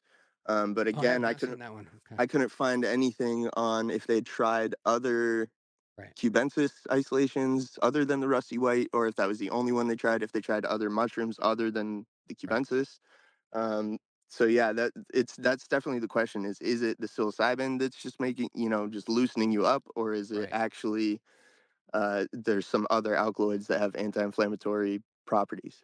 Right. The other thing, because I deal with this clinically, is a lot of people have these chronic pain issues, and sometimes there's a mechanical, physical explanation for it.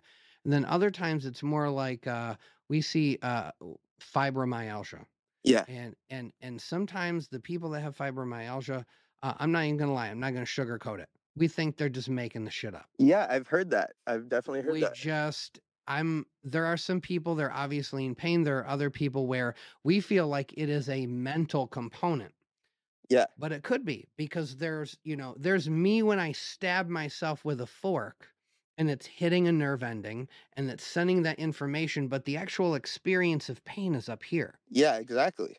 So if these are psychotropic drugs that we're playing around with, what else is it doing? Sure, it's hitting a serotonin receptor and it's doing stuff up there. Is there other receptors it's doing stuff to? Is the confirmation of that binding property with that compound, is that changing other neurobiochemistry that's having that? We don't know any of that shit. Yeah, None of that. But we got to start somewhere. We got to find first we got to know what's in what. but yeah, that's where I like Step to 1. kind of drive the point of where testing could actually come in handy, because I'm essentially like debunking it. and Yeah. and then also I'm like super into some of these numbers, and people are like, wait, I thought you said it was all bullshit. And it's like, well, it's not like all bullshit. It's just those numbers with a grain of salt in the right context Right. could lead to a lot of good projects. Exactly. I mean, make no mistake about it. Even when, so the first episode I did with George, he said that he's done testing where samples from a single tub had a threefold variability in potency. Oh, for So, sure. so you got a threefold variability in potency in one tub, and then you, at the same time, you got scientists who are doing novel species papers and then describing a potency for a mushroom likely based on one fruit that they sent to Yeah. for HPLC, not a large data set to conclusively say this is the range of potency. The The the woodlover pickers will attest, or at least I will agree to that as well, that even mushrooms from the same patch or Yeah, the same cluster, you'll eat one yep, every day for weeks, and it's the same thing, and then one of them just out of nowhere is rips your is the face one. off. Yep, Yep. yep. Yeah, man. I was just talking about how you can, uh, on some of these albino fruits, especially the slower growing ones, you're harvesting them and you cut them and they blue, we use the phrase blue on break, they're dephosphorylating rapidly. You can just watch them turn blue. And then you'll do that for a few mushrooms and you're like, cool, wow, these look potent. And then you'll do it to another one right next to them and it won't blue on break. Yeah. And you're like, oh, is there no psilocybin in this one? And why not? It looks just like the other ones. What? And then you got the tiniest little pin that you're like, oh, I'm just gonna eat this one for my microdose for today. And you're like, oh, that was a heavy museum dose. Like, Yeah. we don't know where the psilocybin's going. Yeah, and I actually have a theory too that I think even the exact same amount, like say even an extract psilocybin, if you take that every day or like say once a month or once a week, whenever you take it, the same amount in the same set and setting, say it's as controlled as can be, Yep. I think even that same dose will affect you differently. That's just what psilocybin does. And like other psychedelics, even more so, like LSD and stuff. And that's why I actually tend to not enjoy them as much, where it's almost like that's how it works, even in the same dose, is that it affects you randomly and differently, even in the same set and setting. Right. That's just kind of the nature of psychedelics. It makes your interpretation of reality not what it's supposed to be. Right. So you kind of just nailed it. You're like, please accurately describe your experience that you had while your consciousness and your sense of reality was completely altered. Yeah, who's to say? I've How and that's the other thing too. I've had people be like, "Oh, I don't really feel it," but their eyes are huge dinner plates, giant pupils, and like they're right. acting kind of weird and they're laughing and all this stuff, and Yeah. they're like, "Yeah, I didn't really feel it." It's like people kind of remember it differently sometimes. Like if Yep. you alone in silent darkness versus not alone in silent darkness, Right. sensory deprivation, like it's gonna affect you differently in a different Yep. set and setting. So like, I don't know. I think that definitely I plays into agree. potency as well. So like the subjective, it's almost like you can't even trust the subjective review just in the Right. nature of the Right. medicine. So And all that's going to drive the FDA crazy and yeah, Pfizer crazy because they just want to go, here's the pill. This is what it does yep, 90% of the time. Yeah, it's too shamanistic. It's too variable. It's like yeah, the same the same blue pill. If I'm sitting laying in my bed listening to, Led Zeppelin, it's going to do a completely different thing when I close my eyes than if I'm wandering around the woods with two friends. yeah, exactly. Why? I don't know. Well, because it's my freaking brain. Yeah, It's that's only how it works. directly affecting my brain. Yep. So what are you gonna do? But I I I still think we should know what's in these things. We should really this is the next step. We have figured out how to breed for morphology. We have done, I mean, Dave Wombat by himself has done an incredible amount of work in that regard. And then Yeah, really important people like Workman or Roger Rabbit, all these guys that really did like seminal work and yeah, Jick Phibbs, isolating tat and the TAT. Yeah, this stuff is important, but now that we've played games with how they look, for me, truly, the next phase is let's get a little bit more serious about what's in them and some effort to figure out what each component of what's in them might or might not be doing for us. and to Right. maybe stabilize them too. Because Right. this is a great example, actually, is from the cup, my cup, the Pheno Hunter's Ball. I just gotta give a shout out real quick to the M670 was the winner, from Teddy Forgotten Fruits. Uh, this is a perfect example, though, of like stability in the strains and uh, I should just say success rate overall, because Mm-hmm. that M670 it tested at like 2.8% total average. And then the Shakti got second place. That was from Trip Labs, TRYP. There's a couple different Trip Labs out there. And there will be more, my friend. Yeah. Yes. And they're all Yeah. like super legit too, which is weird. Yeah. But Trip so 1, trip 2, trip 3, multiple trips. Yes. So the Trip Labs got second place with the Shakti Nebula at just under that at like 2.7 average. Mm-hmm. Um, but I ran a bunch of those at scale of both of them, the M670 and the Shakti. And while the M670 definitely tested higher and they looked more potent, and there was a couple huge ones, there was like some 800-gram ones. Um, Overall, I would say it was a little bit more finicky. It threw a couple reverts here and there. Like 1 out of every 20 tubs would be like almost all reverts, Okay. like little stubby, kind of like half fruits. And they would eventually blob out into the sporasis brain coral mutation, but like it would be like, weeks and weeks later. So I would Right. say over time, like if you're getting 2 or 3 flushes of the Shakti in second place in the time that it takes you to get 1 flush of something that's better, that's definitely something that people can Right. take into account too, is that just because one is testing higher doesn't mean that it's going to be a practical yielder. The M670, I would say, is a practical yielder though. But Right. as in terms of the top three, uh, I would say that it was maybe not like the best of the top three as a practical one for yield.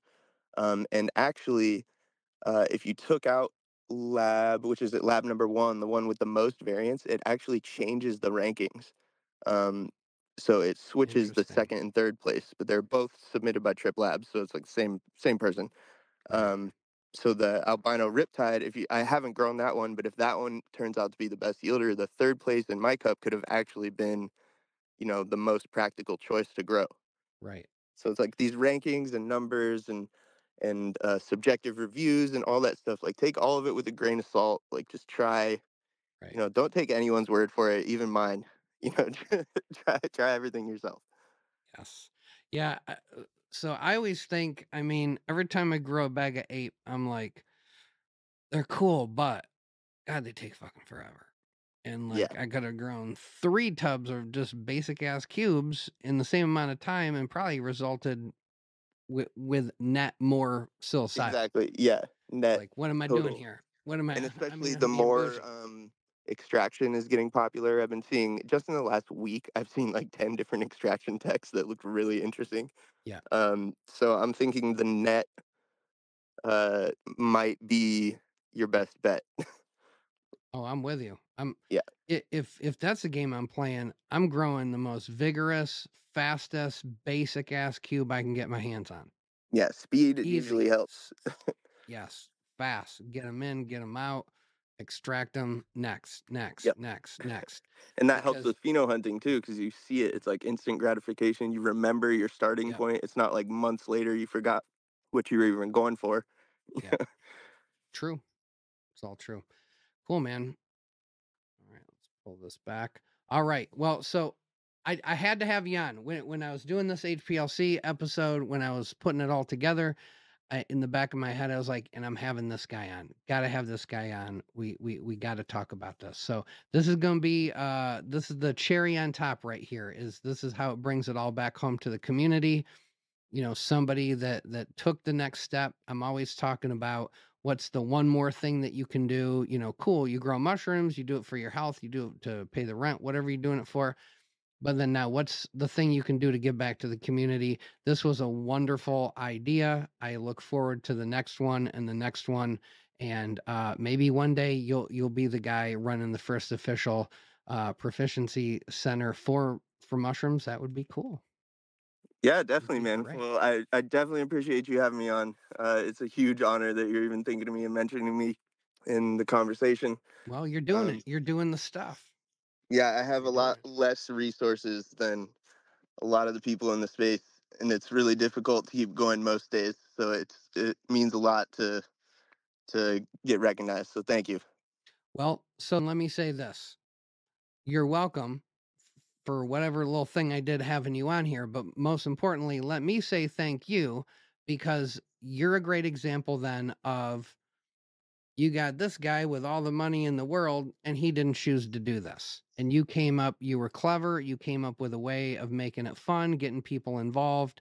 I mean, your value add proposition is fantastic, because you've just instantly improved for anybody that really wants to know what a sample's looking like. Getting results from more than one lab is priceless.